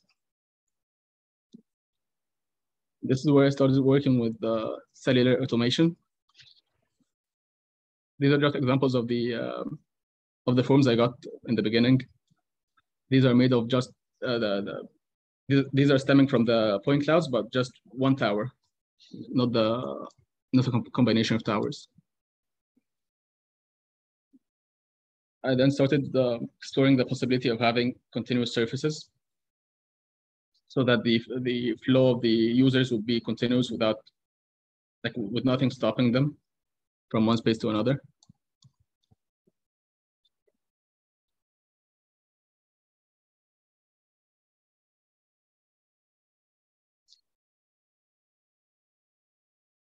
This is the evolution of the plans.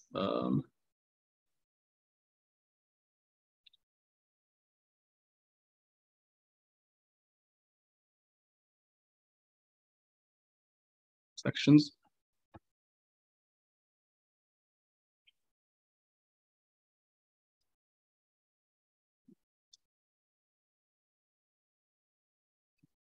These are actually each stage of the growth of the cellular automation based on the point clouds and the spread of the point clouds on the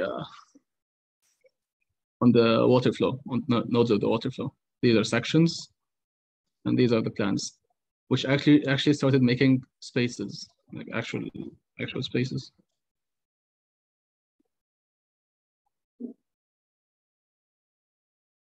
And here I coded Borges again. I have just written the word infinite. I have not included that adjective out of mere rhetorical habit. I hereby state that it is not illogical to think that the world is infinite. So he's not really sure. It's just a theory.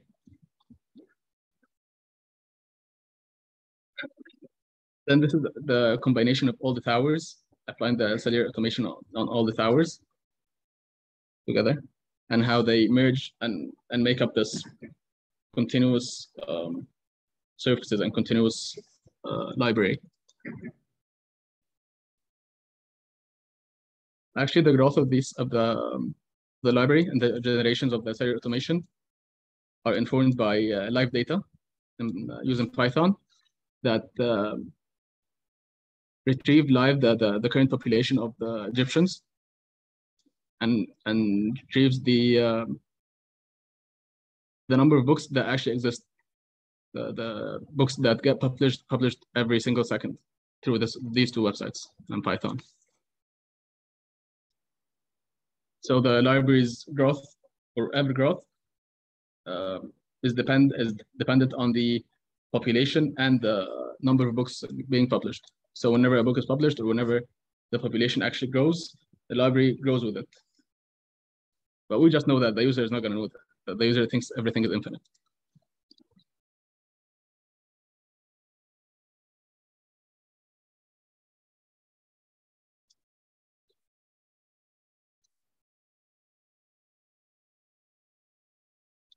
These are more plans of each level.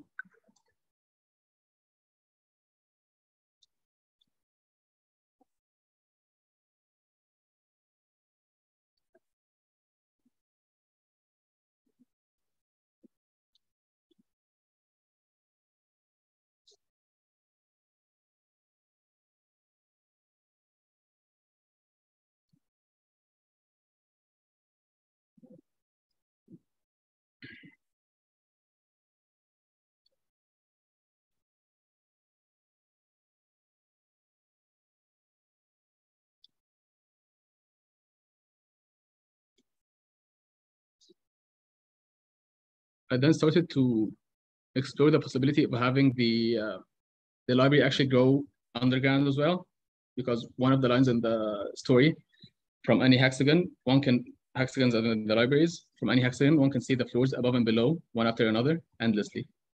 So it didn't really make sense that I have a ground floor, like a base plane that you can just look downwards and find the floor that doesn't have a continuity below. So I started doing the having the growth upwards, informed by the number of books and the users, and then the growth downwards, informed by the length of the water flow.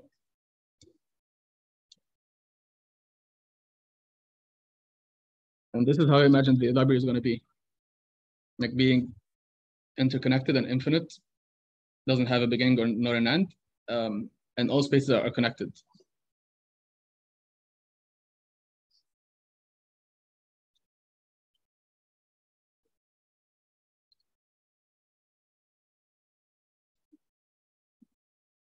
This kind of summarizes the whole project. So if we start with the water flow and the point clouds, it then informs the marching cubes. The marching cubes are the beginning of the cellular automation, the first generation, second generation, more generations, getting to the final form.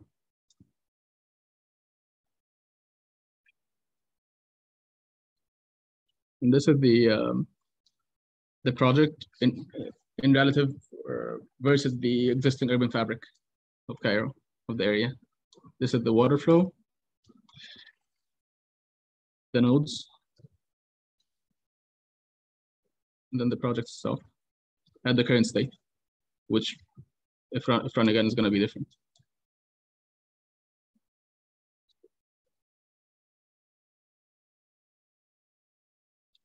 These are the stages of the project as well. Water to the distribution of the watching cubes, turning into the cellular automation, and then growing into different generations into the final form.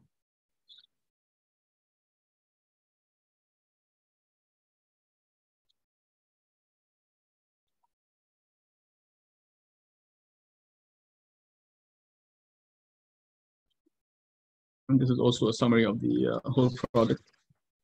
So through photogrammetry, you got the point clouds, the tower, running the water flow simulation. I could distribute the towers on the nodes. More distance means less points, less distance, more dense point clouds. Then applying the merchant cubes, different generations. The higher it grows, the relationship between the growth and the amount of books and the population is a direct relationship. So the more books we get, the more books get published, the bigger the library grows. That's everything. Thank you. Thank you, Yousef.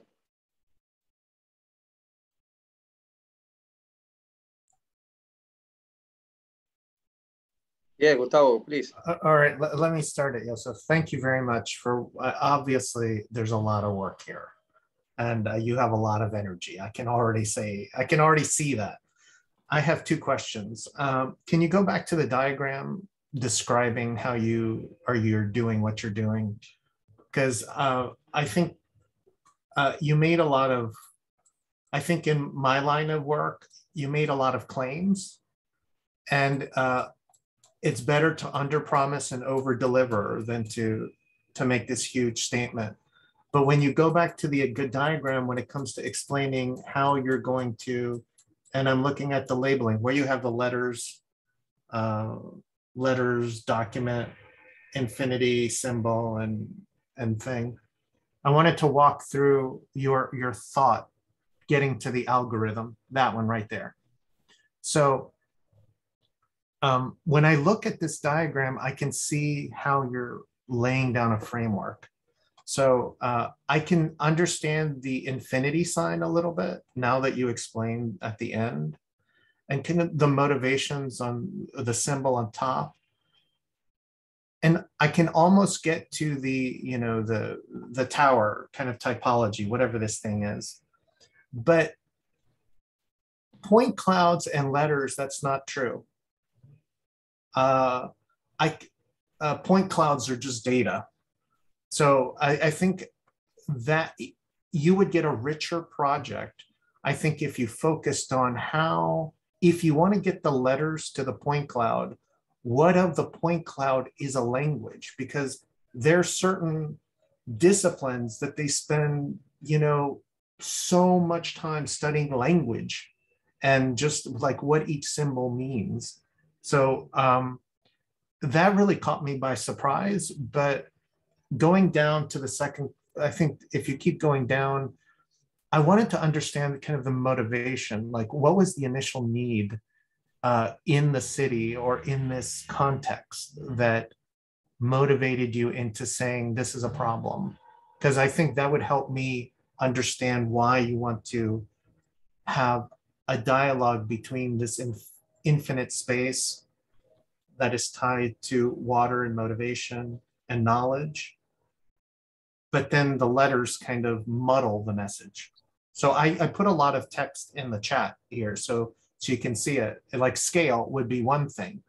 Like I would say it's so big that it would probably cripple the entire country into making such a building if it's to the scale that I think it's probably 4 cities at once. Yes, it's scary. I also reacted against that, right? But it would be cool if you had a gallery space that was 5,000 square feet and you made it out of cardboard or something. And you would experiment in living in that space, just even like a little space. I think you would benefit. Like, I think when I have designed buildings or structures before or environments, I put myself as a child, as a teenager, as an adult, and as more of an elderly adult. Like, how do I live in the space? And I love small spaces. I ride motorcycles, by the way. So I think for me, the cars that I like are small, compact, or open and free. Like you're flying like a superhero. So when I look at this, I go, all right, the letters is an issue, but that's fine. I think you can make a dissertation going from the letters to the document. That to me is a few dissertations. So that's how big you're trying to take this problem. And I love your ambition. But then scale is a big one. I remember, I think one project I proposed in my graduate studies, Greg Lynn said, wow, you have a great project, but you have no concept of scale. You have no understanding of what's really happening in there in the real world. And I'm going, this isn't a real world project, but there should be fundamentals on how people want to inhabit or use the space.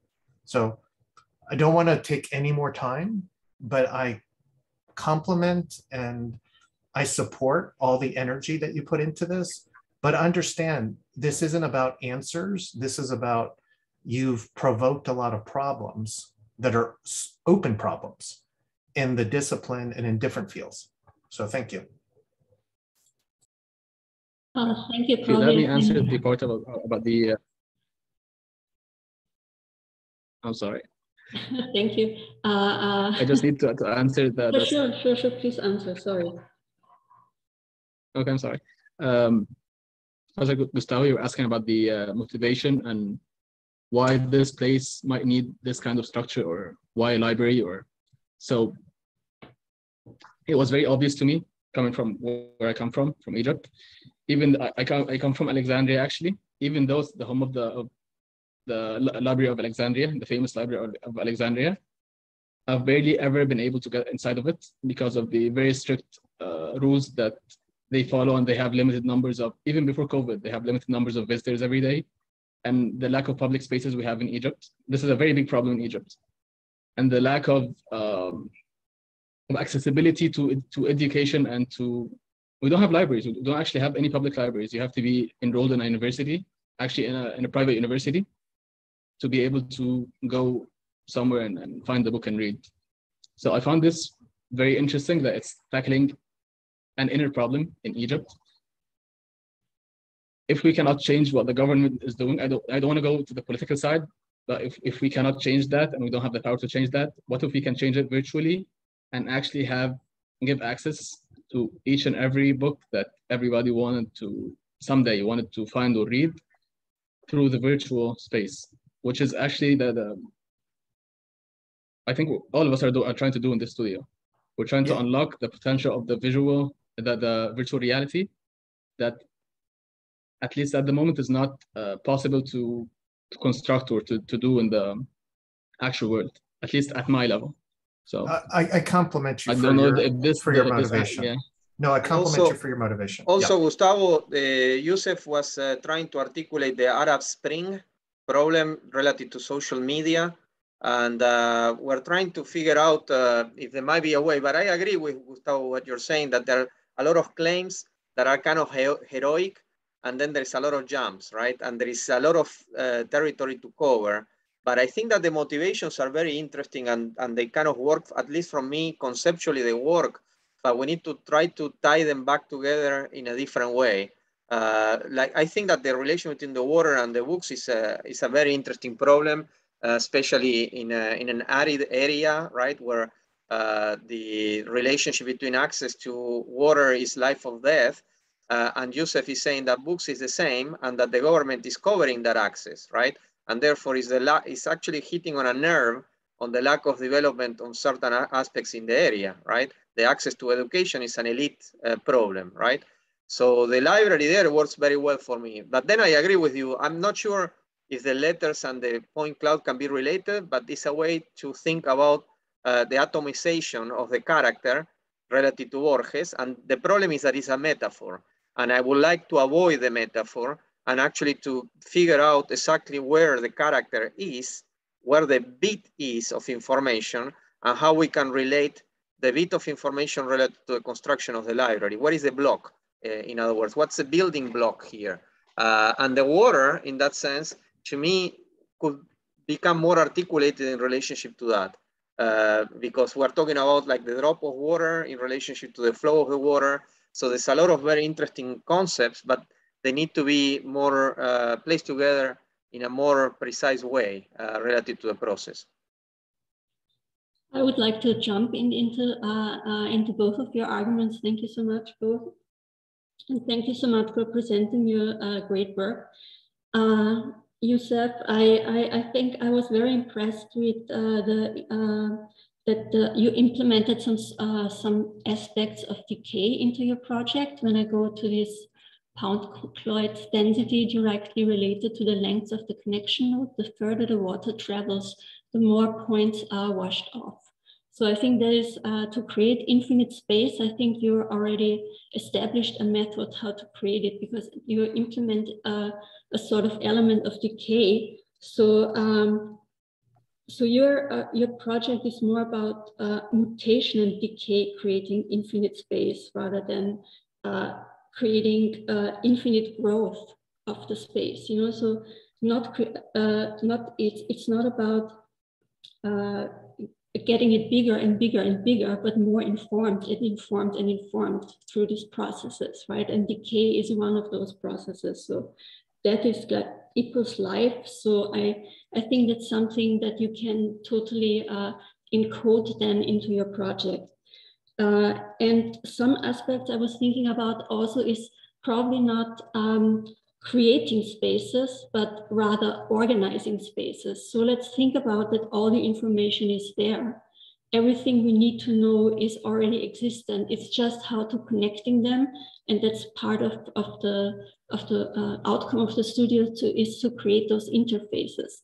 So how could you use those as an interface that is organizing all the information that is there? I don't think there is no bookstores in Alexandria, Yousef. Is that correct, or? If we have bookstores, we do have bookstores, but they're usually very expensive. We have like all the imported things are very expensive in Egypt. So like if you want to get a book that so all we need here is $10, so it's not accessible. Yeah, like I would not buy a book in Egypt. I would actually tell my friends to get me a book coming back from outside. But we do have bookstores. But so I was thinking more about Kindle now. So we just need one book, you know, we just need one of those interfaces where these letters start to appear and they start to make sense through grammar and shaping them and organizing them. And so can these spaces that you correlate to them. So they become also more informed through information processes, right? So I think what you need to give to the people in Alexandria and in Northern Africa or in Africa in general is giving them interface for informational systems. And Kindle could totally be the book, you know, would it be just a political problem, you know, that there is the one book, of course, that you also quote here in this presentation. And there is the one book that stores all the information. I was very happy when the first Kindle came out. I was super excited to get one because I mean, as much as I love the haptic, the object itself, the book, the smell, something that cannot be translated yet into the designed object, but I so love the idea of having all the books that I take and I can move everywhere, right? And I can, but I think where we then want to go from this point is not storing only information and having the data, but also generating something through that data. And that would be something to machine learning processes. And the same would be the application of growing, you know, growing architecture, not in the sense of making it bigger and larger and taller, but really making it more informed, making it more responsive, making it more accepting, but also creating. But you know, Sandra, since you're pointing out to the one book, have it all, I totally agree. It's a book of sun that, you know, you can have one you know, hyperbook, but the question is how space, I think space is still relevant in that combinatory logic, because the function of the library is not so much to actually get the book that you want, but actually to get lost and not get the book that you want and look at other books that are around the book.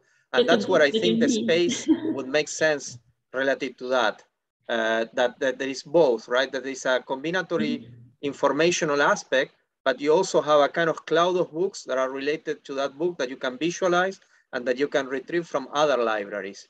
And I don't even think about books. I really think more about YouTube movies that are like, and movies, documentaries. I mean, there is so much more information that is retrievable through this new form of media and these new forms of data agglomeration and compressing data.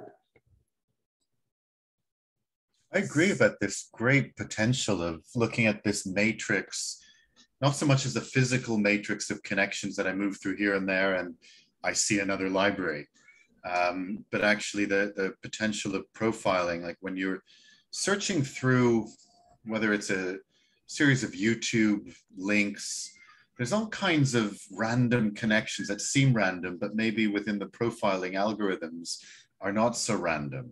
They're based on patterns and previous kind of uses.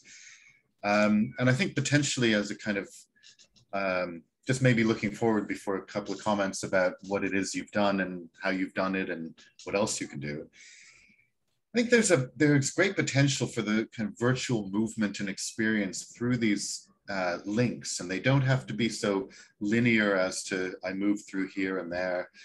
And I agree with the comment, Gustavo, you're mentioning space grammar, and I have my the first kind of question about like what are the patterns that begin to occur within this repetitive matrix, which has differentiation built in it. I think it's a bit alarming looking at the scale. I agree with Gustavo that when you inset or superpose your project on the on the granularity of Cairo's urbanism, it's rather alarming. And I think there's potential for just that, or whether it's a kind of virtual set of relationships of points within an association between the granularity of an informality, effectively, of the matrix of Cairo, of the urbanism of Cairo, of this particular part of the city. And how does the kind of reality or the weird mixes of realities begin to pop up in, and how do you establish those realities between the kind of fabric of Cairo? I think there's still some work to do in what those relationships are, and that's why I say it's a bit alarming seeing your megastructure, landing on Cairo. And I know it's not meant as a kind of literal or even final kind of configuration, and that's not the ambition of the studio either. Going backwards a little bit to the beginnings of what you set up the project, forgive me if I'm being very literal about what your references are to Borges about the indefinite hexagonal galleries. When you start to work with the hexagonal figure or transformed hexagonal figure of what you've scanned, of the Tower of the Sabil, and I somehow anticipated that when you begin to work with that, there would be, rather than an automatic orthogonal grid that you begin to develop as within the cellular automata and the spaces that you're working with, that you would establish maybe a more triangular or hexagonal grid. And forgive if this is a very literal interpretation of the hexagonal galleries, but it's so direct as an image, geometrically and mathematically, and you already begin to work with that. And I think that the potential of a fully three-dimensional triangular grid has what you're doing in lofting. I can't annotate, but what you have on screen has these lofts that connect one space to another, rather than through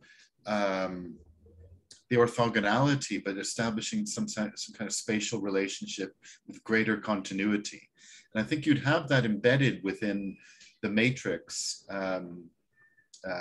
if it were already having diagonals within it in section and full 3 dimensions. But forgive me if this is an overly literal reading of the potential of the indefinite hexagonal galleries. I think just to sort of go back to the reading of Cairo and how the informality of Cairo's urbanism might be established here. Your reading of the sub-ills is that there are two ways of experiencing in motion these sub-ills. One is about how the sub-ill is subsumed in the city. We don't really see it. It's continuous as a wall or surface. It doesn't pop out. It doesn't stand out. It's contiguous. It's integrated. And a second is when the sub-ill becomes a discrete entity. It's a building. It's an object. It's individuated. It's visible, recognizable, and in ways that the potential for these discrete water points might be moments where your project is discrete, and at other moments it's sort of embedded and more continuous within the fabric of Cairo's urbanism. There's potentially this very strange flipping between the kind of realities of Cairo's urbanism that maybe you have to go back and scan a bit more, and your imaginary or virtual matrix. I don't really have an image of what that means or how it can be articulated, but it might have these extremes between the embedded, continuous, contiguous, integrated kind of potential of your project and how it pops out as a sort of discrete and unique moments.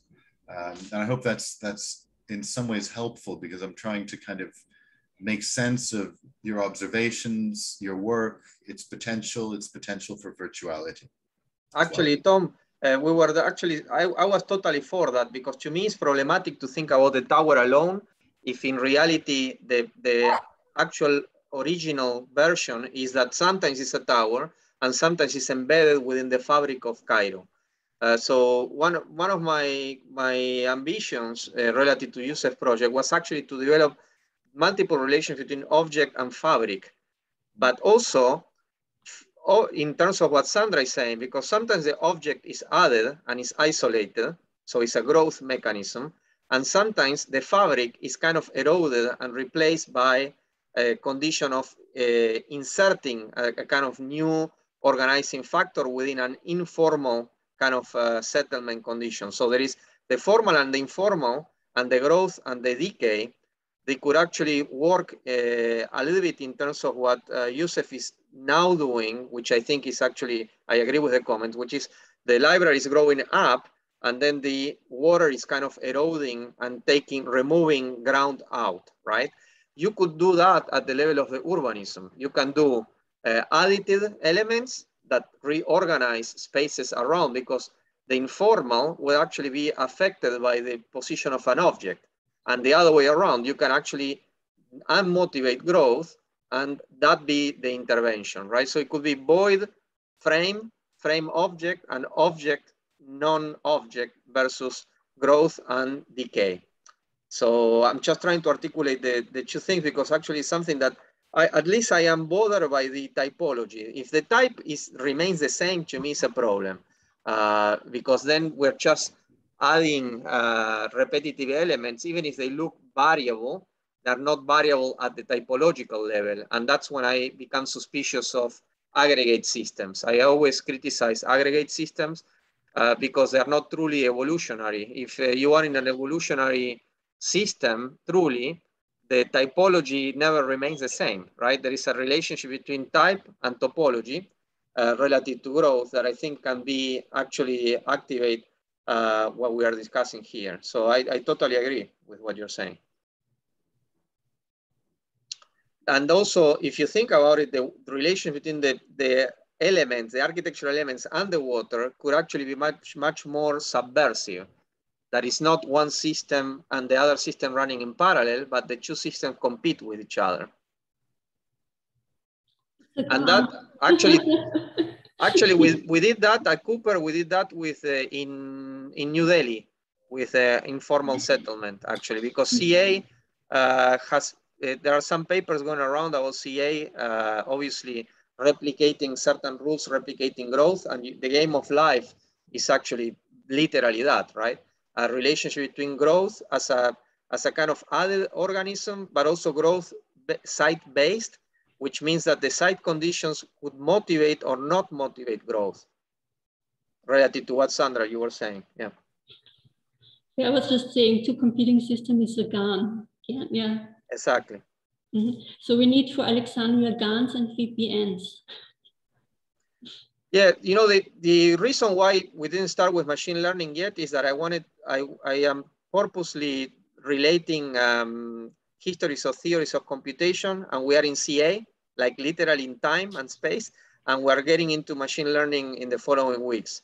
But I wanted, you know, in reality we're delayed, but I wanted to see if there could be a way to activate history and theory in relationship to why we're doing what we're doing, instead of directly working with machine learning and GANs without knowing where they come from, you know? Yes, absolutely agree here.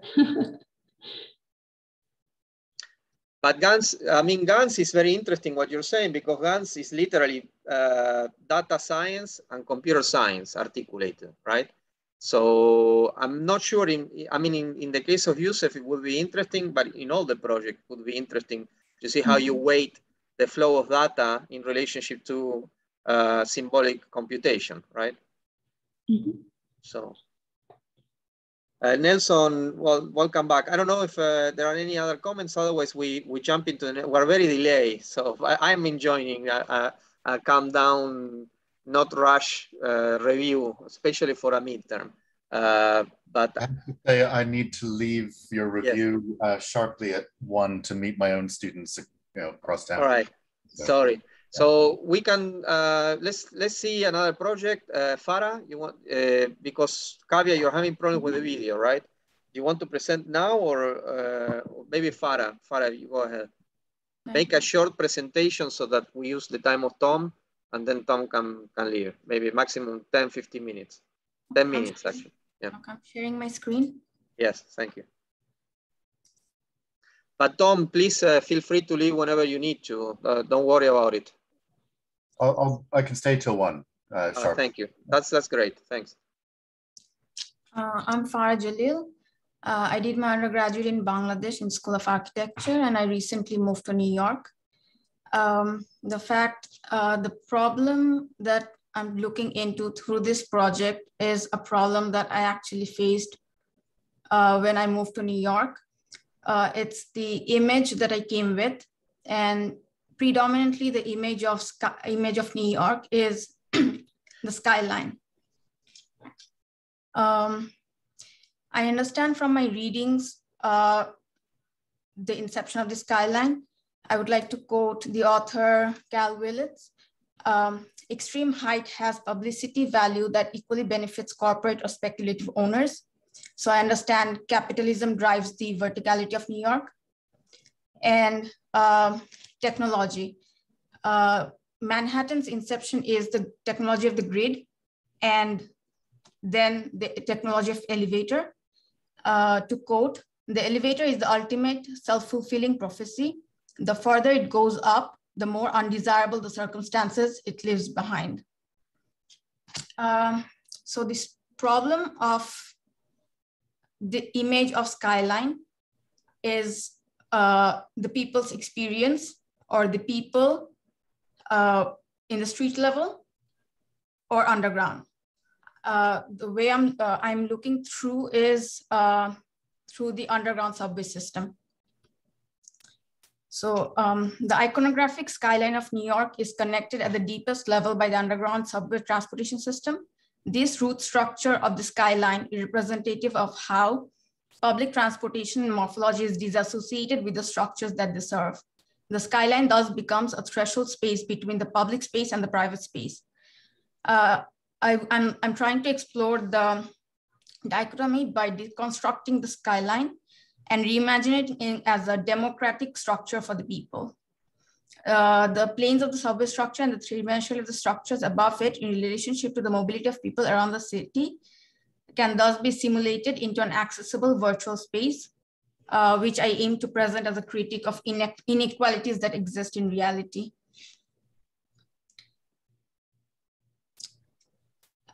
This diagram shows the correlationship between,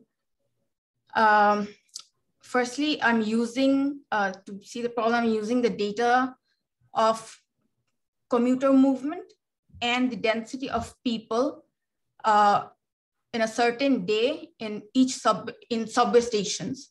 So firstly, the density of subway station is higher correlated with the height of the buildings. This height of the buildings, this is the elevator maps, elevator data, map generated from the elevator data. The dots get bigger where there is more density.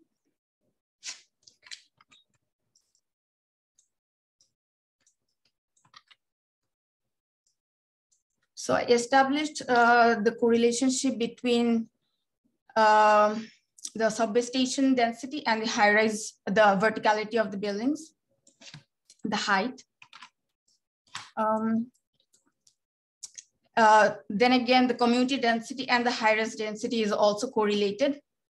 This is the commuter density and this is the elevator map. Both are seen to be correlated. This is again the density of people in subway stations. I tried sketching a topological map of the density of people commuting, and the higher the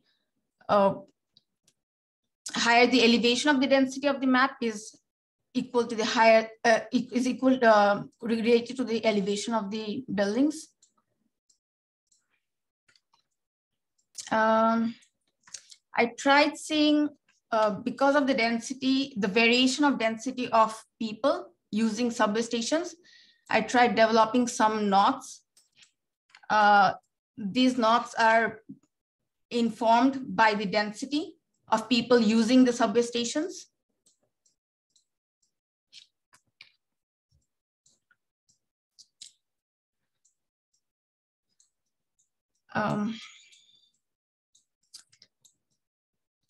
Then I come to the point where through my readings, I would like to propose the idea of bringing down the skyline to this underground or the subway.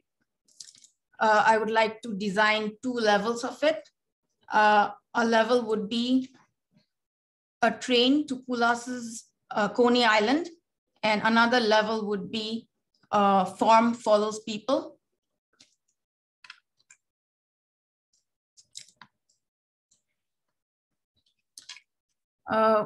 For the train ride to Kula's Coney Island, with the data that I gathered, I'm proposing the bringing down of the buildings, the high rises, into the subway cars through virtual reality, and which moves in real time with the commuter.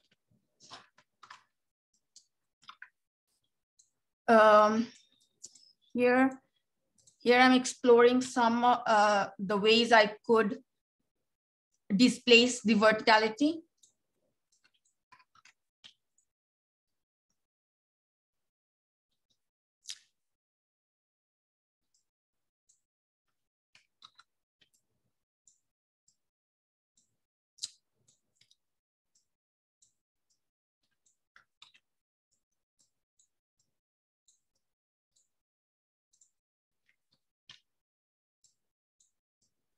Farah, can you zoom in more into the videos because we don't see them so well? If you can zoom into this one.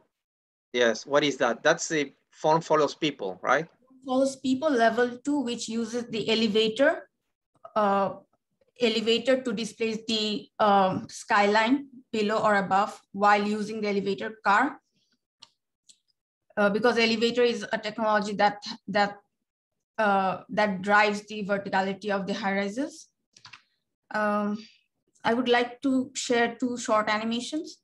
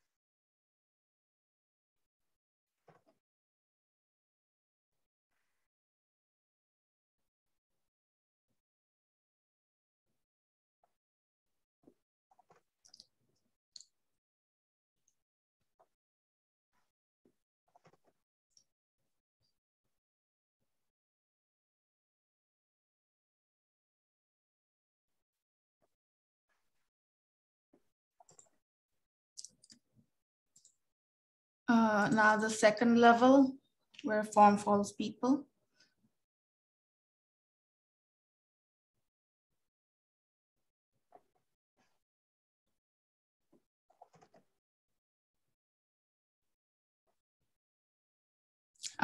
In an elevator car.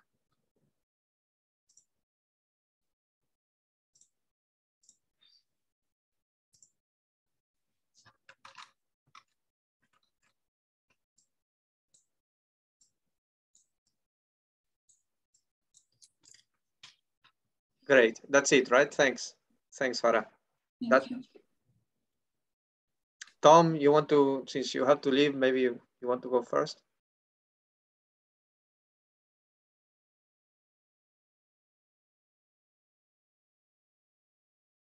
You're muted. Oh, sorry about that. So different than the other projects, I'm somewhat missing a position, which position you're taking. I think, you know, to focus on New York in terms of the skyline and its verticality, the skyscraper is a totally appropriate kind of project to engage with, especially within the context of New York and its kind of monetizing of and commodification of towers to an extreme with the pencil towers and such. And I'm a bit of a defender when people ask me, what do you think about the new pencil towers? And I say, yes, okay, they're monuments to the 1%, the zombie buildings, etc. I get all that, the shadows on Central Park. What I defend is the experimentation on the skyscraper and about the skyline of New York, and generally about the extreme experimentation with extreme density. And where I'm critical is maybe the ungenerosity of those buildings to the public and to anybody who doesn't have the budget to either own a piece of it or even have a view or any other activity within it. I'm confused a little bit about the motivation of your project. Are you looking at the elevator as the technology which can breed further innovation? Or is there a potential on experimenting with a truly vertical architecture to either an extreme that we don't know, or a verticality of the skyline of this discrete figures of the archipelago of New York, where the Manhattan block in the extreme gets taken over about one vertical figure? And this is the state of play in 1978, when, of course, Rem Koolhaas writes Delirious New York. And I think there's a potential for architectural innovation of either the lateral connections between towers, or another extreme of the city and its ground higher up. And I'm not really sure what innovation that is that you're proposing, which might mobilize other kinds of modes of motion and mobility that aren't necessarily to do with the elevator.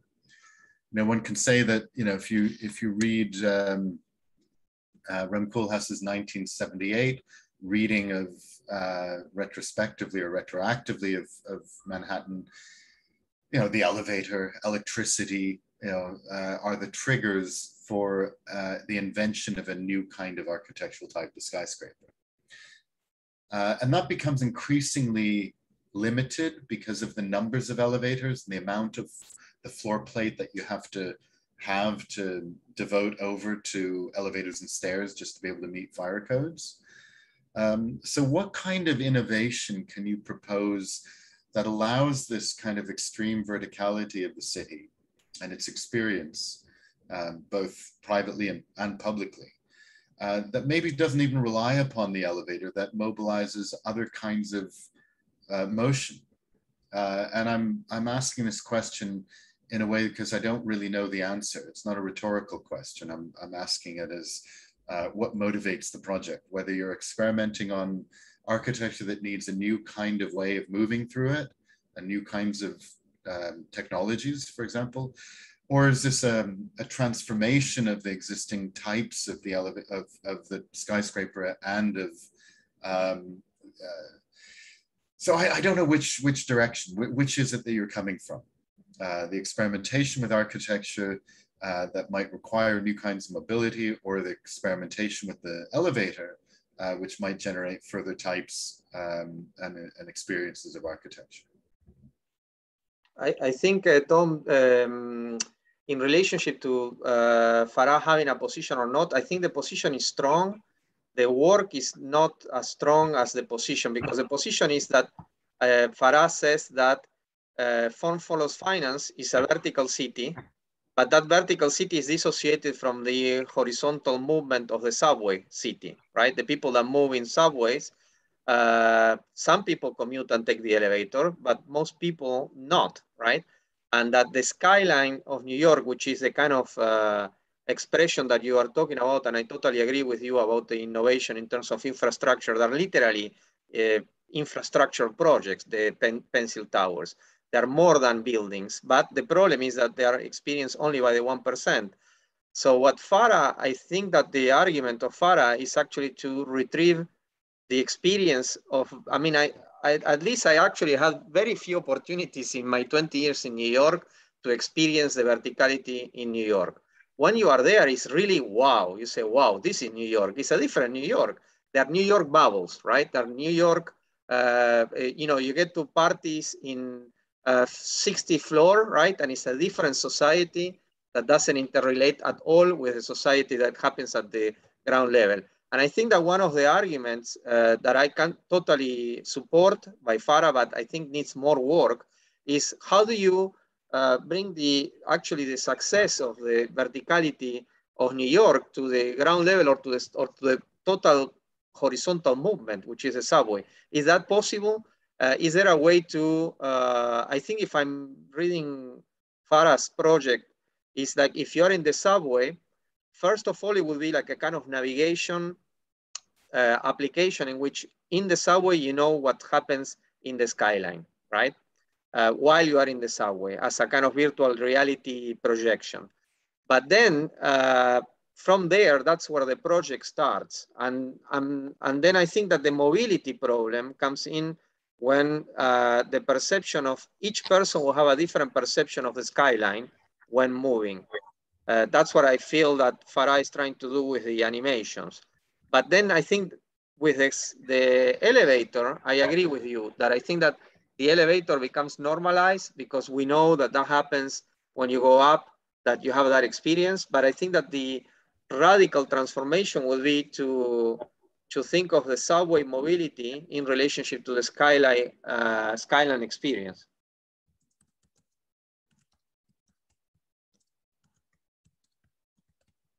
So in a way, it's a displacement in terms of mobility relative to experience. So I think that that's an interesting argument. I would like to see how it looks like. And also from a navigation, like from a Google Maps point of view functionality, it would also work interestingly to see if you can navigate differently the skyline of New York based on your geo position, right? Like what kind of transformation you can have of the mobility in New York by experiencing the city in a different way, right? But Farah, I don't know if you had some problems working, but the level of production is not as great as you have been working on, but I appreciate the animations that you're working on now. I think that they're kind of useful, so. Yeah, Nelson, go ahead. Yeah, congratulations. I actually think it's a great question to work on. For me, questions are more important than the answers. That said, I'm not sure that bringing holograms to the New York subway is the answer to the question of why certain people, like why does the CEO never see the people that he crushes when he makes a decision? Or why, you know, and why like rich people that get to live that sort of life never actually see or they don't even take the same transportation method. So they never touch each other. So there's a very convenient separation in the capitalist system, which I think Farah is actually confronting and asking the question to, which is, for me, it's of fundamental importance. And a critique. The answer is kind of secondary, for at least from my perspective, because I'm not sure that what I appreciate about this project is that it's actually dealing with it. It's actually trying to frame the question in the right way. And it's using data to do that. So it's kind of like hacking the system in a way, like using their own production, because Google's the most capitalistic enterprise in the world, probably second to Facebook, which is more like techno-feudalism than capitalism.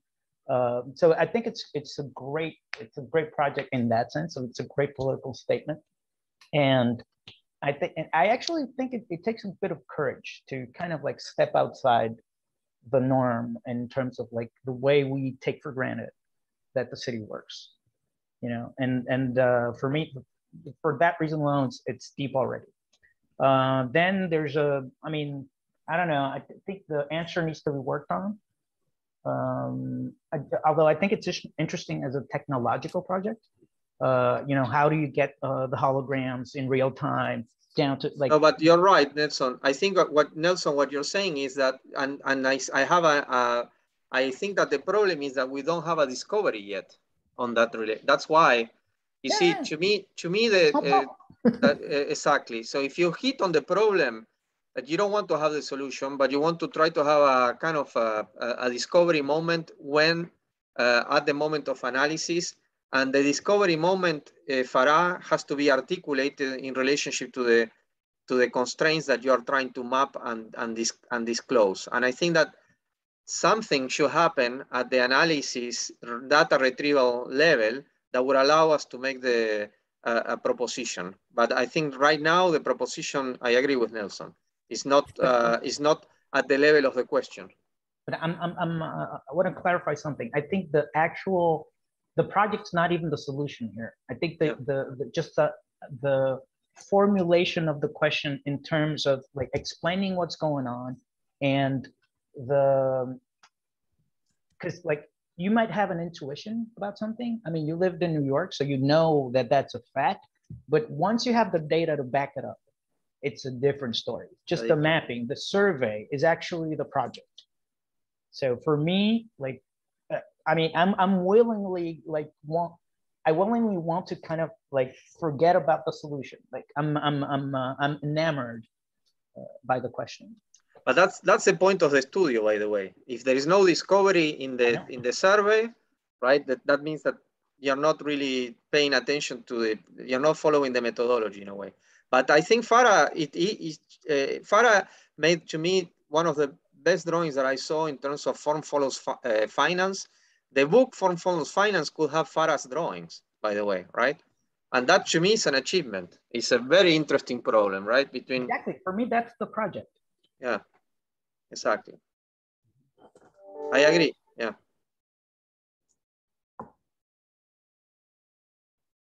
Any comments, Sandra, Gustavo? Gustavo, you have been writing. No, I've made difficult comments. To follow your writing. No, I want to hear what Sandra has to say, because I think there's a lot of potential with the data for sure. Well, I had just a very, very simple question. There is a drawing on top of your Miro board. If I zoom out, it's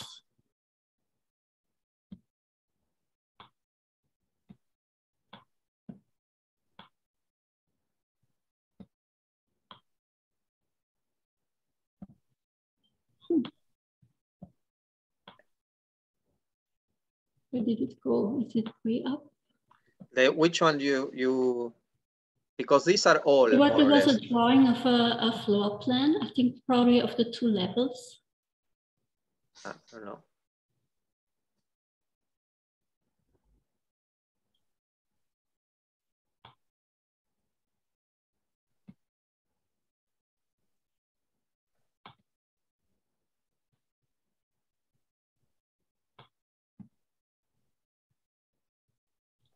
Sorry, I cannot find it anymore. Probably maybe that's what we need. We need that. I don't know. Because you have the subway floor plan on the left, Farah. On the left, you have the subway, but now we need the other floor plans also, right? Yeah, I'm just entering a new project already, so sorry. In the middle more that they might be mixed. Yeah. Mm-hmm. I'm sorry. So yeah, I refer probably to another project at first. Yeah. That's the problem of pinning up the way you guys do. It's like this. Sandra, do you want me to step in real quick? And I'll just step in real quick. I wanted to say thank you, Farah, for what you're, I think the observations are very provocative, for sure. And I was thinking about Don Norman. I mean, he wrote a book and I put it on the chat. The idea of, how design follows, human movement and activity. But I think what your project is theorizing is that what if we did know the links between the kind of the capitalist underbelly of why cities are created, but revealing the data of how they really work? Because I think that, and maybe I'm cynical here, but I've been lied to so much by politicians and business folks and clients and whatever, that I'm starting to really be very clear that when you have facts behind your side, then you can make the larger risk in design or an investment in asking a deeper question. So I think what you're doing is revealing a lot of problems, social problems that are realized in material. But then I go, wow, what is the motivation now? What is she going to find? So you're kind of like a cave explorer. Have you seen those movies where you go into a cave, into the ground, and then you see all these beautiful landscapes? So I'm thinking, what big crystals is she going to find? What are these big forms? What animals? So I'm thinking about it at that level, but thinking about it as data, like how many people move within the systems of the subway, how much water is moving, how much data is moving, how much money is moving. I mean, I'm assuming there's fewer people that live around Central Park because of the rent versus some other place that you live. So I think that there's social commentary here. There's data. I mean, I think analysis and study, but I think you can find novelty in form too. So there's data visualizations, scientific visualizations that can possibly help you frame these real spaces. And I was thinking, what about a data cloud? You can actually make this data cloud virtual thing that lives over New York that really personifies a lot of this data. And then you can make this organism, this data organism that lives underneath the city and starts eating all of this data, and they come together somehow. I mean, there's so much potential. And I just wanted to thank you for the work and the provocation, for sure. Yeah, I agree, Gustavo, with the data. Farah was also working on simulations of pedestrian movement. You didn't show the video, I think, Farah, right? But the pedestrian movement, right, discloses, the kind of foreign relationship between commuting and just going to work versus the people that actually are leaving the city, right? There is like the suburban kind of middle class that do not relate to the city. They just go to meet and work, and they take the elevator and they don't see the city at all. Then you have as an extreme condition is the homeless, right? Like being, actually, we saw in a lecture last week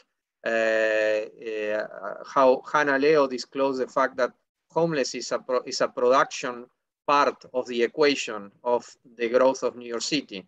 It's not that homeless is like, poor people, they lost their home. They're actually being forced out of their homes by the system of production of real estate. So to me, to identify the movement and the mobility of the people and the experience that those different people have gives you different means of measuring the landscape and the territories of how different people actually understand the city. Then you have the 1% that comes from the sky in the helicopter, right? They never touch the ground, right? It's directly from the Hamptons to the tower, right, in a helicopter, or from another city, from London, usually, right? Jet, helicopter up, right? It's a total different perception of the city. Well, one thing, Farah, I was dreaming is that, you know, with this budget stuff that we talk about, the trillions of dollars, if your visualization can reveal where that money is going, because literally, if you think about all that pollution from all those people that are really not taking advantage of public transportation, don't even pay the taxes to make it. Yeah. I think architects have the power to change this planet politically as well as theoretically and spatially. And I think you're talking about the political and then the communication aspect is very powerful. So I would say focus on that somehow and follow your instincts, because I think they're really revealing something to your experience for sure. I have one more comment maybe on the dreams or potential relationships that you might be able to establish about the experience through a kind of virtuality, like the video game interface and its potential.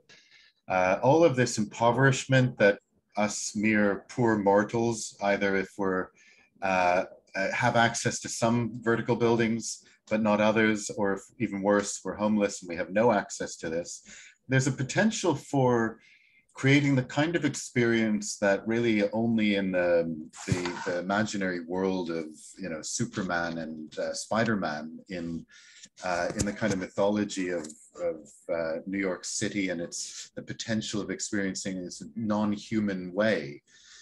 I think there is a potential to create a sort of inversion of this subway world where the masses occupy the subway and very few discrete people go up into these vertical structures. And there's a potential of inverting that relationship within the virtual world of your project. And although that doesn't solve the problem of capitalism within New York City and access to these wonderful views and spaces, but it potentially creates a prototype which connects discrete archipelagos of these towers in ways that I think has some already indication of the shift of the discrete tower to the interconnected tower. If you look at, I would go have a look at all of the projects for the World Trade Center competition. Although this is 20 years old already, and it seems like it's nothing new, not that many of these kinds of interconnected towers have been built. And it's a potential for innovation, which we haven't seen that many examples. So despite the competition being not so new, there's really a potential to learn from the relationship of mobility at a kind of very high level. And also about the ways that we can occupy in public space, the verticality of these of the city. And that potentially might offer some clues about how to reimagine the public access for towers of high level. By the way, thank you, Tom, for mentioning World Trade Center, because I thought that actually the competition, I was part of one of the teams, the Eisenman team, which was the ugliest one, but the most interesting one, I think. And exactly that was the conversation, to make the horizontal towers. That's why we proposed vertical. I wanted to have only elevators and horizontal towers, but then Richard Meyer, you know, wanted really to have, and Peter also wanted to have the grid. But to me, the point was to reverse the relationship between vertical and horizontal. And that's why we did the multiple, and actually from a financial point of view, it worked, because the problem of the suburbs is that they have the horizontal floor plate. And that's why many offices, they work in New Jersey. And one idea was to actually transfer the typological relationship between the suburbs and the city to create horizontal vertical cities, literally. So that's, I think that that's an interesting problem, because we actually literally were trying to address what Farah is saying in a different way. Actually, from a business, you know, if you want, from a real estate point of view, which is a problem. But we left the void of the towers empty, which many people tried to do also, which was kind of a nice thing.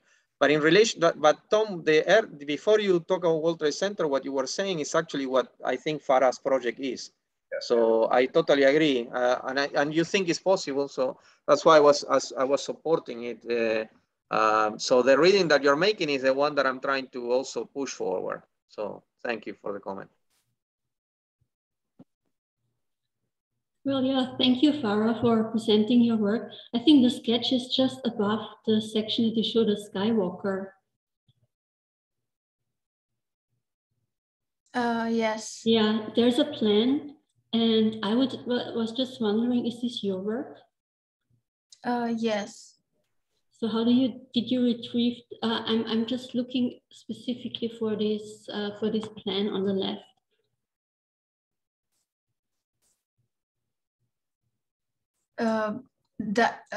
About the axonometry, on top of the axonometry.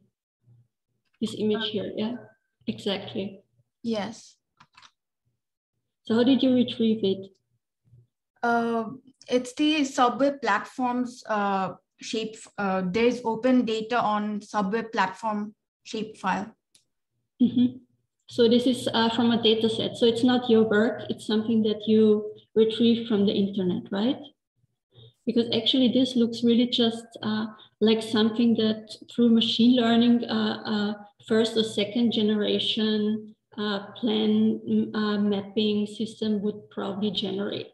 So it was very familiar aside from me, but I really love the touch that it's precise, it's unprecise, as Recklin would call it. You know, it's not, it's data, of course, it's very... That shields the less, by the way.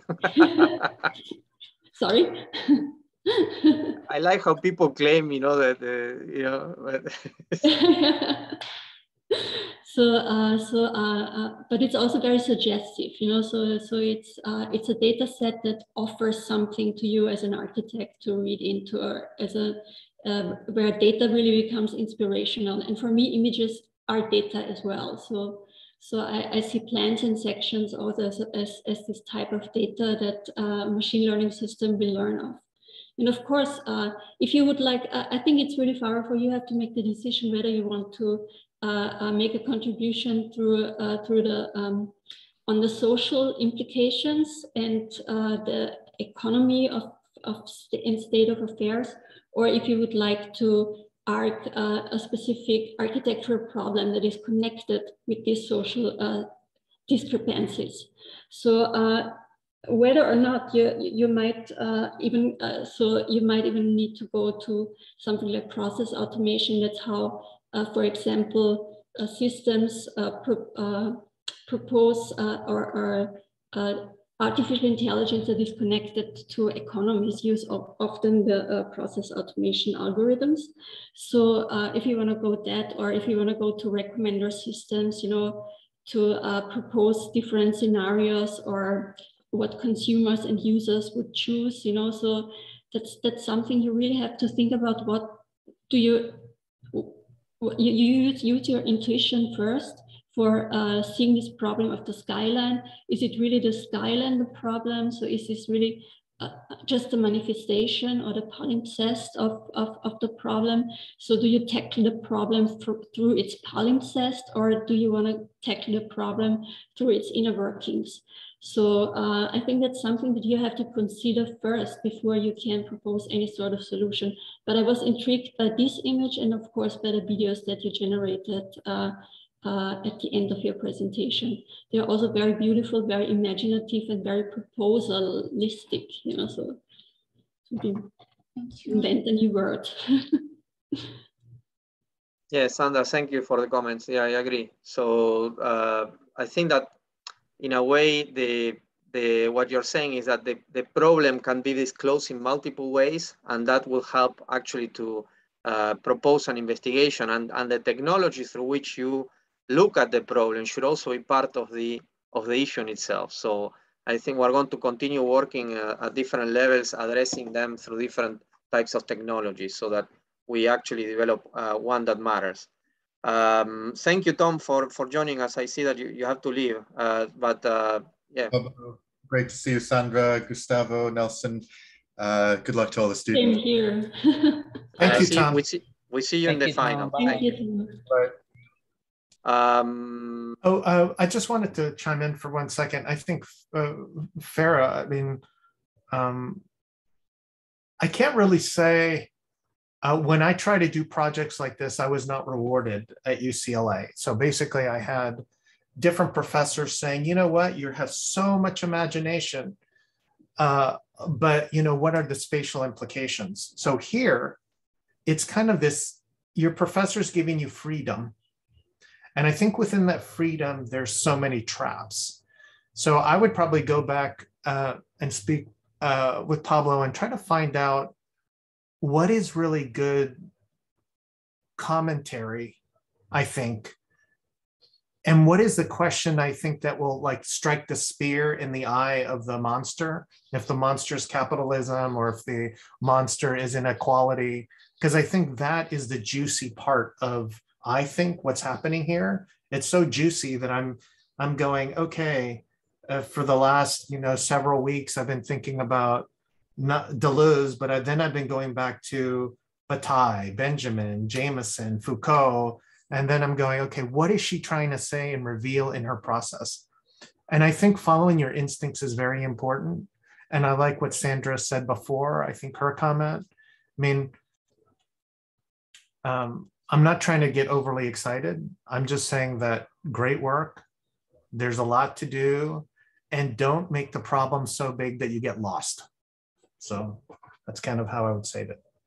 But Gustavo, you also, I thought that you were going to talk about the Benjamin Branton's stack. By the way, we did a diagram much earlier than Benjamin Branton, exactly addressing that, and we published it actually in our book, Architecture Information, much earlier. Good. Which is Where's the credit?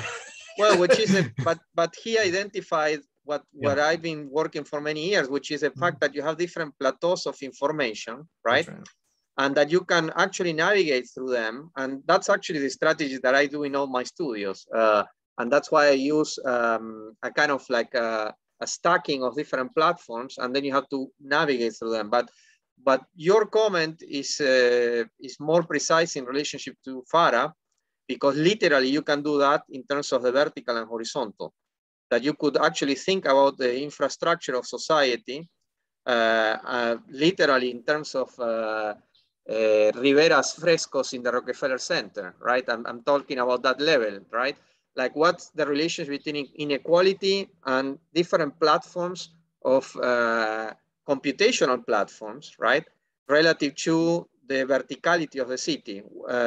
So we have the workers developing the towers, but now we have a parallel virtual kind of society, right? In terms of Google, Facebook, and so on, holding the world up, right? And creating pollution, right? Like that's what you were referring to before. And then we have the people navigating through them and not really having any choice. So I think that is an interesting problem to pair the physical construction of the city to the what's happening now with platforms. At least that's my interest relative to deconstructing the politics and the economics of computation related to that. Well, Pablo, one thing that I really enjoy is with this dialogue is that, you know, I like, I didn't really appreciate this early, but now I appreciate it a lot, is that when you have a mastery of history, or you understand how things are innovative, both technologically and conceptually, especially in architecture, then you can have an informed, okay, now we found the top of the mountain, or we found the top of this peak of knowledge. I'm going to make this little spark. So my question, Farah, to you is, if you know Pablo has made this type of leap conceptually by observation, and Benjamin has made a conceptual leap, and he's been speaking about it now, and now he heads a school. What are you in this studio trying to say or comment or evolve out of that? Is there another space that you're finding? Is it by the algorithm or the mechanics of the machine learning that you can find another operation or mathematical understanding of how we perceive space virtually? And then I think that comes back to the physical philosophically and metaphorically. So, I mean, anyway, great. I didn't know that, Pablo, but I think that I would love to read more about that and understand how that evolution of how we frame reality through communication technologies might be another way of thinking about this project. Yeah, no, great, thank you. All right, so we have one more project. I don't know if Sandra, Gustavo, and Nelson, if you can stay longer. Sandra, you're muted. Yeah. I try, so I will be here. All right, we have Kavya. Thank you, Farah. Kavya, thank you, by the way, so much for your generosity to the jurors for staying so long and for your comments. I think that this is actually a great, really high-level discussion. What, Nelson? You're talking in French to somebody else there. Sorry. All right, Kavya, you want to go ahead and present? Yes, I'll do that. Good afternoon, professors, and also to my fellow mates. I will be present.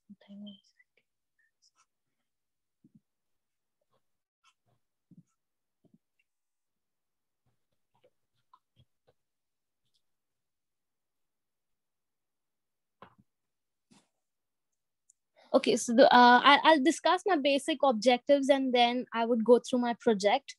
The site which I've selected is the Rockefeller Center along with the same cathedral church. And the basic objectives are two. One is to create basically a virtual reality game connecting the Rockefeller Center to directly to the church, that is via ramps and through concourse levels. And the other one is to track the pedestrians and when I had gone to the Rockefeller Center for the case study, it started raining all of a sudden and I couldn't find a spot to take a shade. So what I thought is, why not create an app wherein you track the pedestrian traffic and link it with the weather forecast and see the app. I mean, you can basically see the app and find a shade for yourself or a sitting region, or if it's good to visit the skating ring. I mean, basically an app to decide all these things. That would be the reality based, and the ramps connecting the Rockefeller to the church is the virtual reality. So Rockefeller Center is basically a city within a city because it connects the verticality to the horizontality.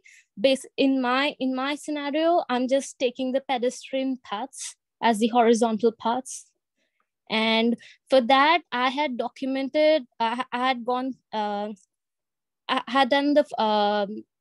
photogrammetry scanning basically, and I couldn't exactly get it. So I used the Google API and I created, this is the one which I used the Google API, and I created the images.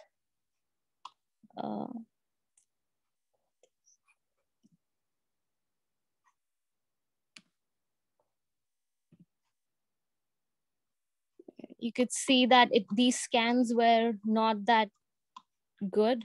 So I had to go through it.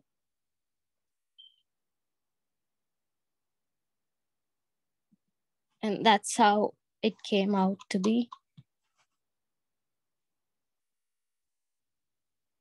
And to do that, I also activated the CA, that is a cellular automation, to the Rockefeller centers. I am considering, in the Rockefeller centers, I'm just considering the entrance lobby and the foyer and the concourse level, that is the below ground level, including the skating ring.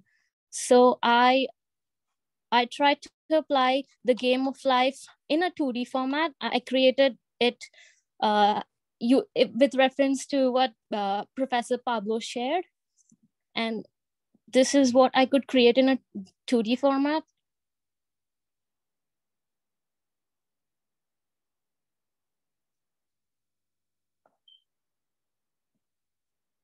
And then I eventually build it up. I wouldn't say it's a 3D, but it's like a half 2D. This is just the I generated it till 30 generations. This is the 5th generation, followed by the 30 generations. So this was at the 5th, and then this became at the 30. I didn't run it forward. And for the entrance lobbies, which I thought of connecting to the cathedral church, I did a minimum relaxation, I mean, for the entries. So you have these pockets from where the ramps will be connected, and it would look like somewhat like this. This is where the skating ring is situated. These are the shopping centers for the Rockefeller. Again, this, and this is the main. So undergrounds, it would be connected like within, and the black ones are the original pedestrian paths.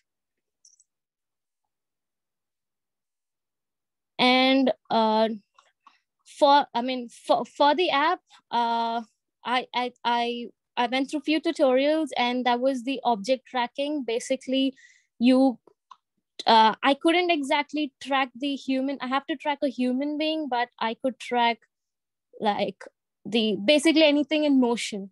That's the agenda here.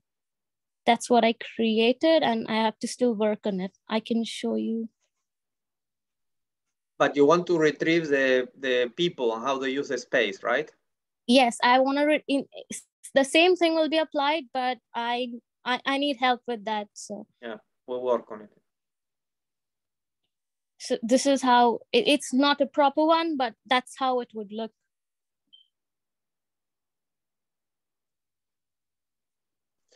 Yeah, we're actually going to start working with semantic segmentation in relationship to the point clouds. So that's what you need.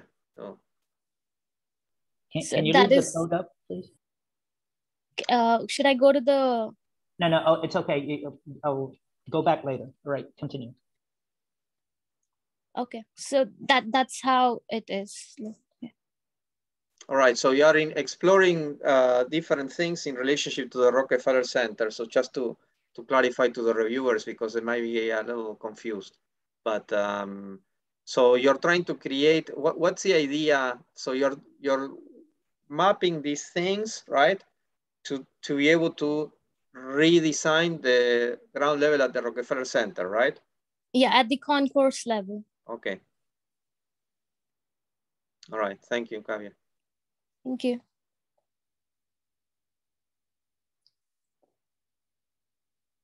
Well, I mean, I can start. I mean, thank you very much for your work, and you're putting together a lot of complex ideas, especially at the end, looking at tracking people as agents within a certain type of environment, and how that would influence the kind of the formulation at the end. I mean, my question, it seems like we've seen so many different projects. One had a politically sharp, statement. Another had, I think, a social statement about a political infrastructure and access to information.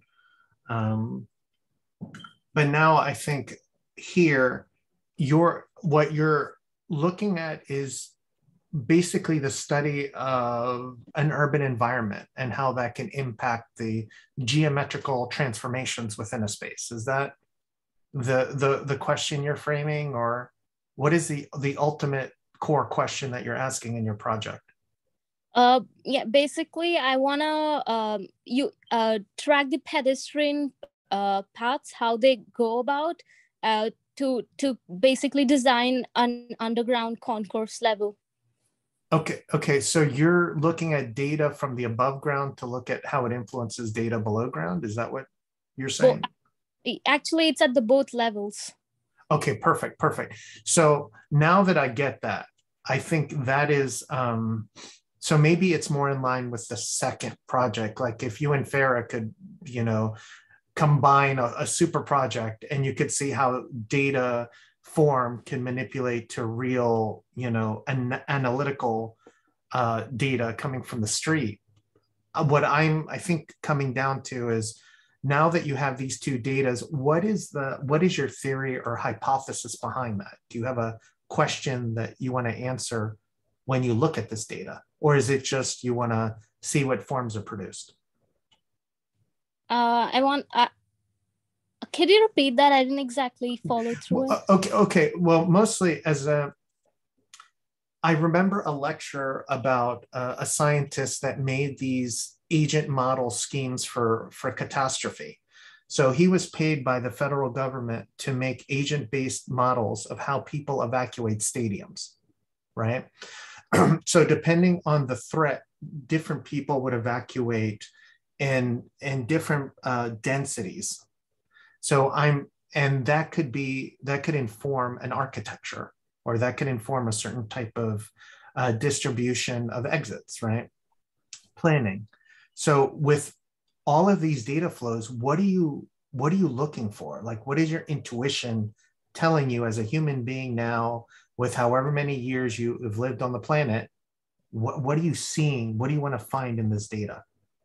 Okay, with this data, I want to like design instead of using the roads which has traffic and cars and everything, I just wanted for the pedestrian, like it's a complete pedestrian path, but localized, like within the subground, and also maybe elevated directly to the areas where you want to visit. So basically in Rockefeller Center, you have the shoppings, and then you have the church. So I just want to link direct ramps or any of such things. So that's the physical, but what about the virtual? How does it work in the virtual, or are those two the same for you? This is what I would do is I would convert it into the virtual, is what I was thinking, because in reality this is not possible.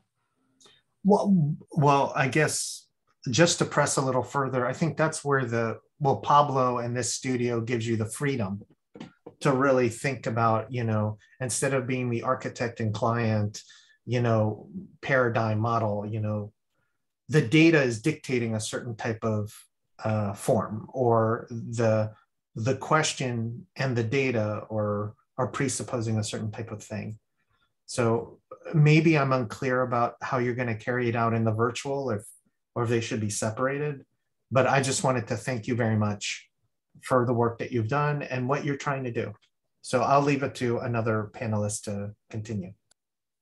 Thank you. Yeah, to me, I agree with Gustavo. It would be better because Kavya, you are a surprising person, because I think that in general, you don't have too much work for the studio and in the program, but you have a talent that you're not exploring. And I have to be very open and honest. I think that you have a talent for coding. It's amazing. You can be a very high level coder because you understand the abstraction of mathematics and computation, but somehow we are not able to make you work at the level of your capacity. And I don't know if maybe you're adapting to the US because you're just entering, you're coming from abroad. To me, to be honest, when I studied in Princeton, my first semester, I totally screwed it up. I was not able to do anything. I was with Jesse Reiser, Stan Allen, right? There were a lot of very good, I had a lot of very good professors. My computer arrived late. I did not understand anything. I did not understand. I did not like the food. It was a catastrophe for me. I didn't have money. I mean, not to mention that, but somehow we need to make you be at the level that you could be. And I feel like we're not yet able to, because you have very interesting moments. Now you're working with the AI systems. You were coding very well, but somehow the relationship between the coding and the architecture, it doesn't really work. Like the surfaces that you're developing, you code them well, but the surfaces themselves are not that architectural. And I think that there is this mismatch between information, computation, and the actual narrative of the project that we need to work out better.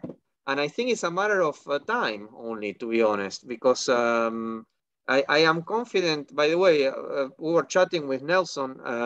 The 4 projects the 4 of you are very good, talented, intelligent students. Usually it's not like that.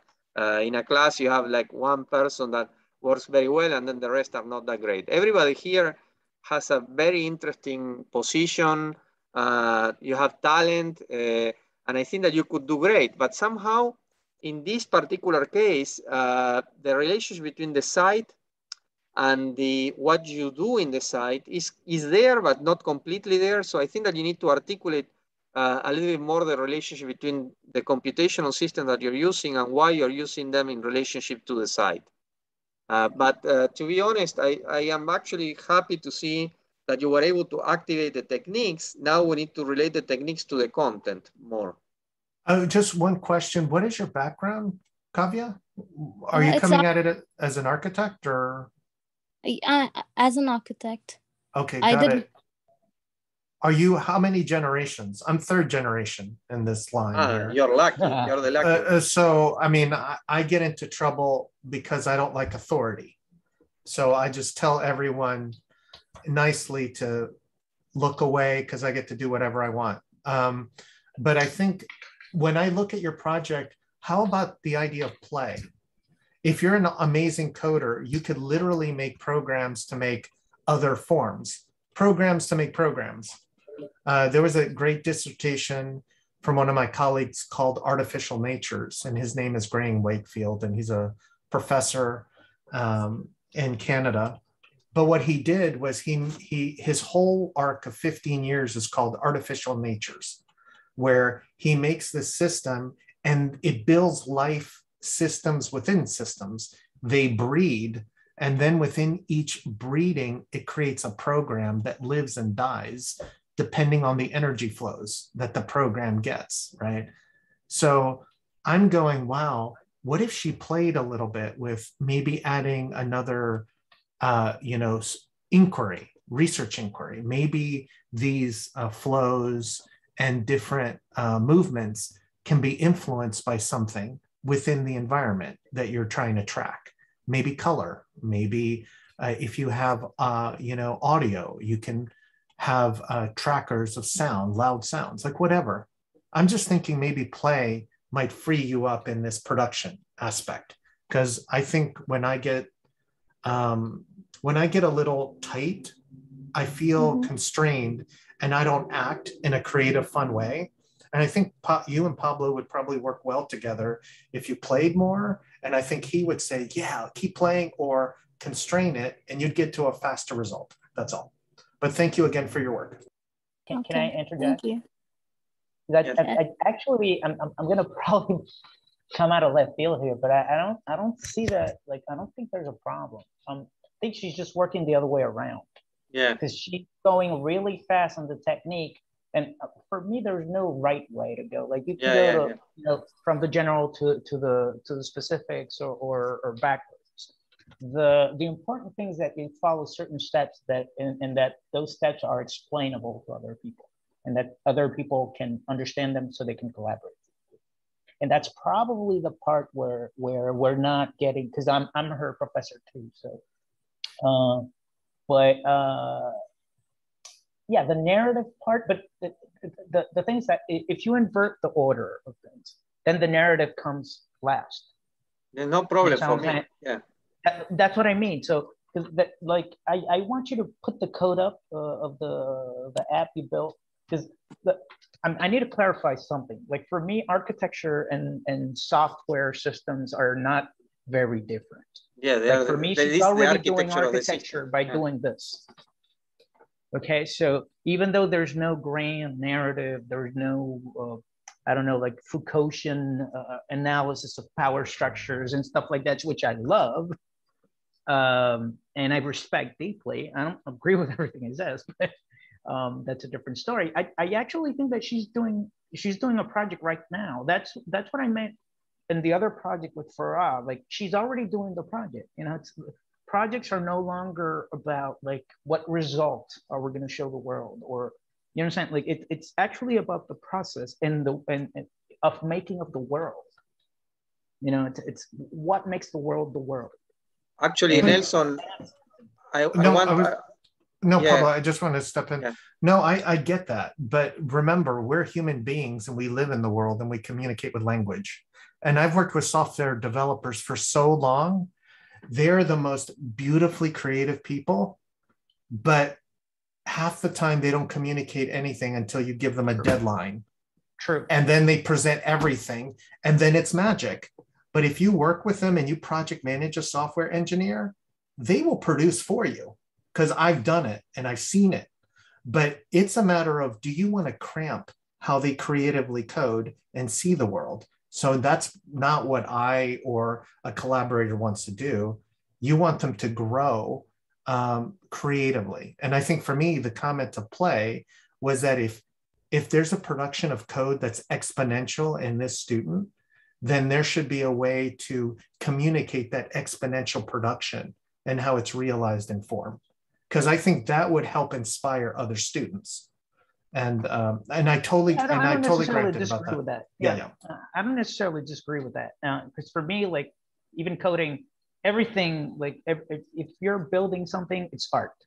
You know, it's in some way or form. You know, so there's disciplinary differences, but the relationship to the human spirit is very similar because we're all building the world.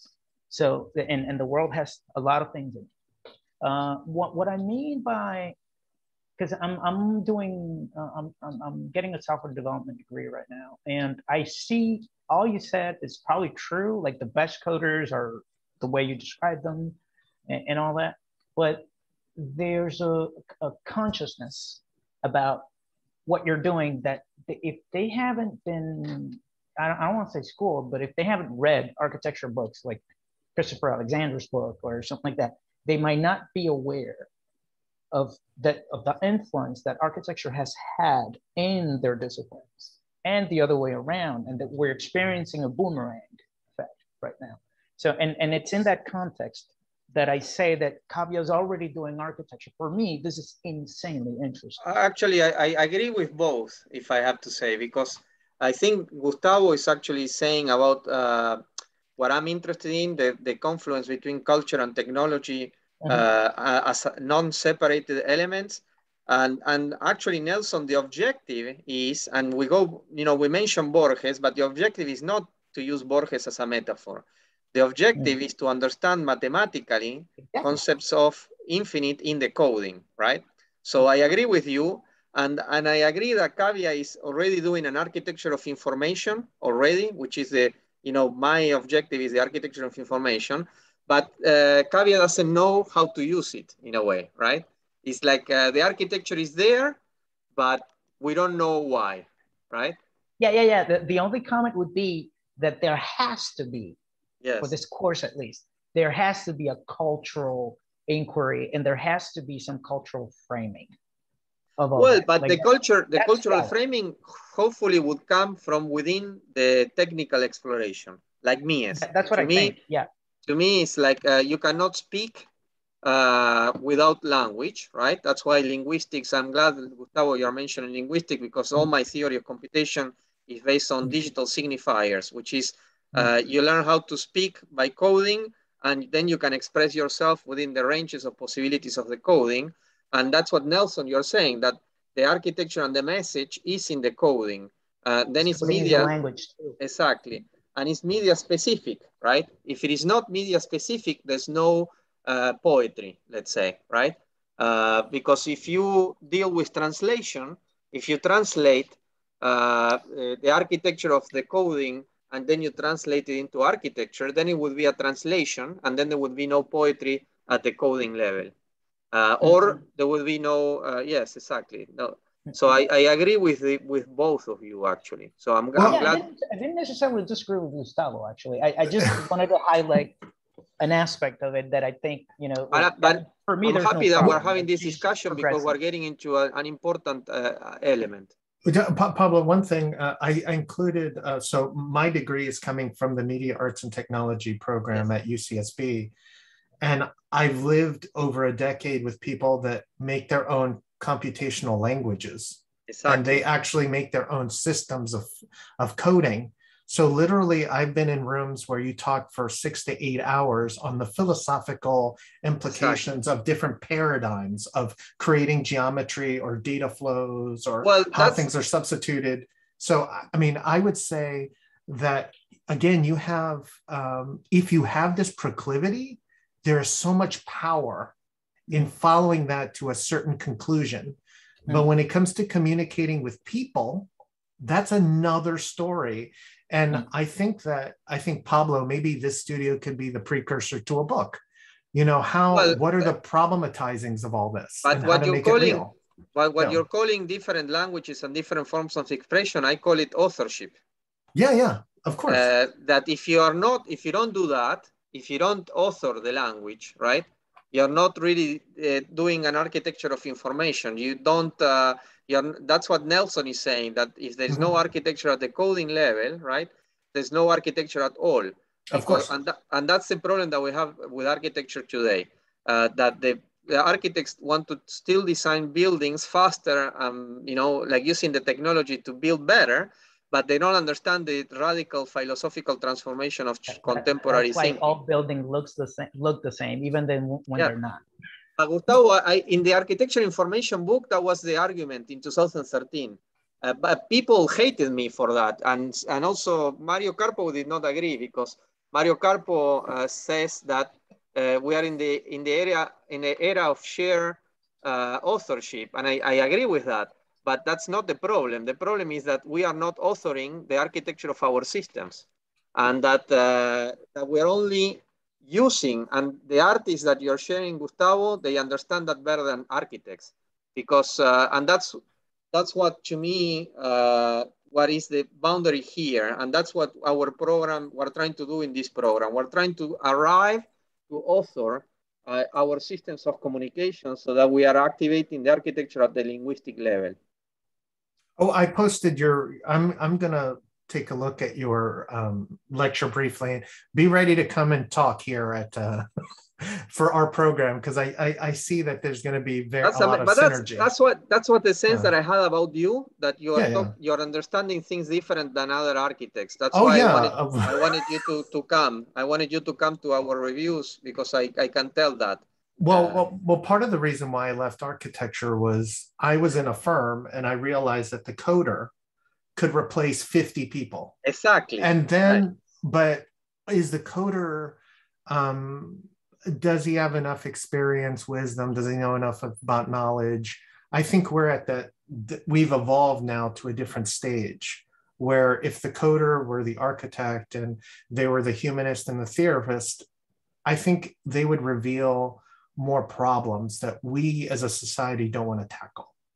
I mean, truthfully, architects are masterful at summarizing spatial problems, and scientists don't really give credit because they think they master knowledge in their domain.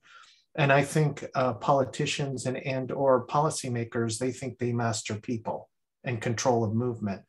But I think architects, if we were distributed throughout the professions, we need that type of dialogue to bridge humanity with the structural and with the digital, like money. Exactly, I totally agree. That's a problem of today. That's a crisis of today, actually.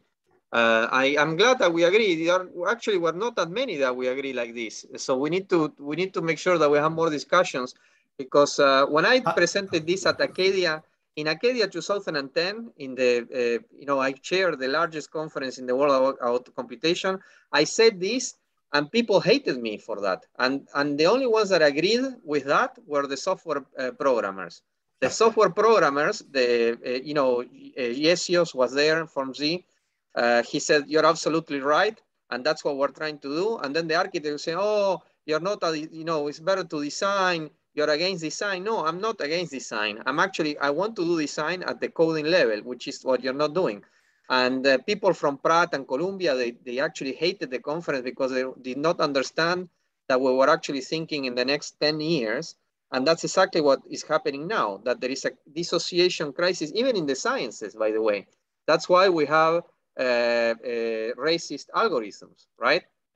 And that's why the bias in artificial intelligence are not capturing cultural problems, because they are actually based on scientific data-driven conditions that are not addressing cultural values and cultural problems. Well, the way that I see this, Pablo, is that you were probably in the future way before the profession, and the profession is still behind. So I think they're decades behind, even though we have the tools of machine learning. But to have wisdom to go with this knowledge takes decades to evolve. And so, you know, you guys are very lucky to have a professor that is hated, because that hate will turn into a movement. But you need to believe in not being popular in the beginning and then running, like basically you're going to surf a tidal wave. So I think, Pablo, you would definitely fit in a computer science program and a media arts program. Yeah, artists somehow are more radical in a way. They're more they're more aware of the political. They're more aware of the political structures, and architects, they are complicit with the political structures. That's the problem, right? Well, I think artists don't expect to make a living off of a certain class. But if my employer is the person that makes my livelihood possible, I want to please the employer. And there's a bias. I'm watching this show called Dope Sick. I keep referring to it. It's literally about how big pharma changed the entire landscape of society. But as architects, think about this. You know, your buildings, your people that you protect and don't want and want to have a nice full life were destroyed by random policies from the inside. So the decay happened from the inside. And we as architects, I think, have a responsibility to our society in the field to comment, to not say, client and wealthy, you're always right, and just give me a few billion and I'll be rich. No, you should say you're doing it wrong. And so, you know, at UCSB, do you guys know the Munger controversy? Charles Munger is a billionaire who decided to give hundreds of millions of dollars to the campus to build a jail cell for students. Unbelievable. And he basically fancies himself as an architect. Yeah. So we should sue him, actually, all of us. No. And I said to Neil, why isn't the architectural community at arms? Like, why doesn't the AIA? Well, exactly. Well, the AIA, something? Right? The AIA. They should be standing against that, right? That's right. But you see students that have little to no money, that we entrust their lives and their happiness and freedom to live in a jail cell for 4 years. That is cruel. But even from a fire egress point of view, everybody dies. Like there's a little fire there, everybody dies. Everybody's dead. You have a pandemic and you die. Like I don't get the entire. But anyway, I think this is where Pablo has innovation here. So follow his instincts and yours, and you'll get a really good result. So thank you very much, Pablo. Okay, thank you, Gustavo, for the comments. Thank you, Nelson. Nelson has to go, so we can resume here. We can finish here the review. Congratulations. I thought it was a great discussion. I really enjoyed it. It's one of those reviews that that you get surprised because the level of talking and discussion was very high. So I appreciate, thank you, Sandra, Gustavo, and Nelson for staying long with us. And thank you for the students for engaging with what the problems that we are presenting to you. Thank you. So just hold it there. Gracias, Gustavo. Yes, thank you. Thank you, Sandra. Say hi to Matthias for me. Yes, thank you.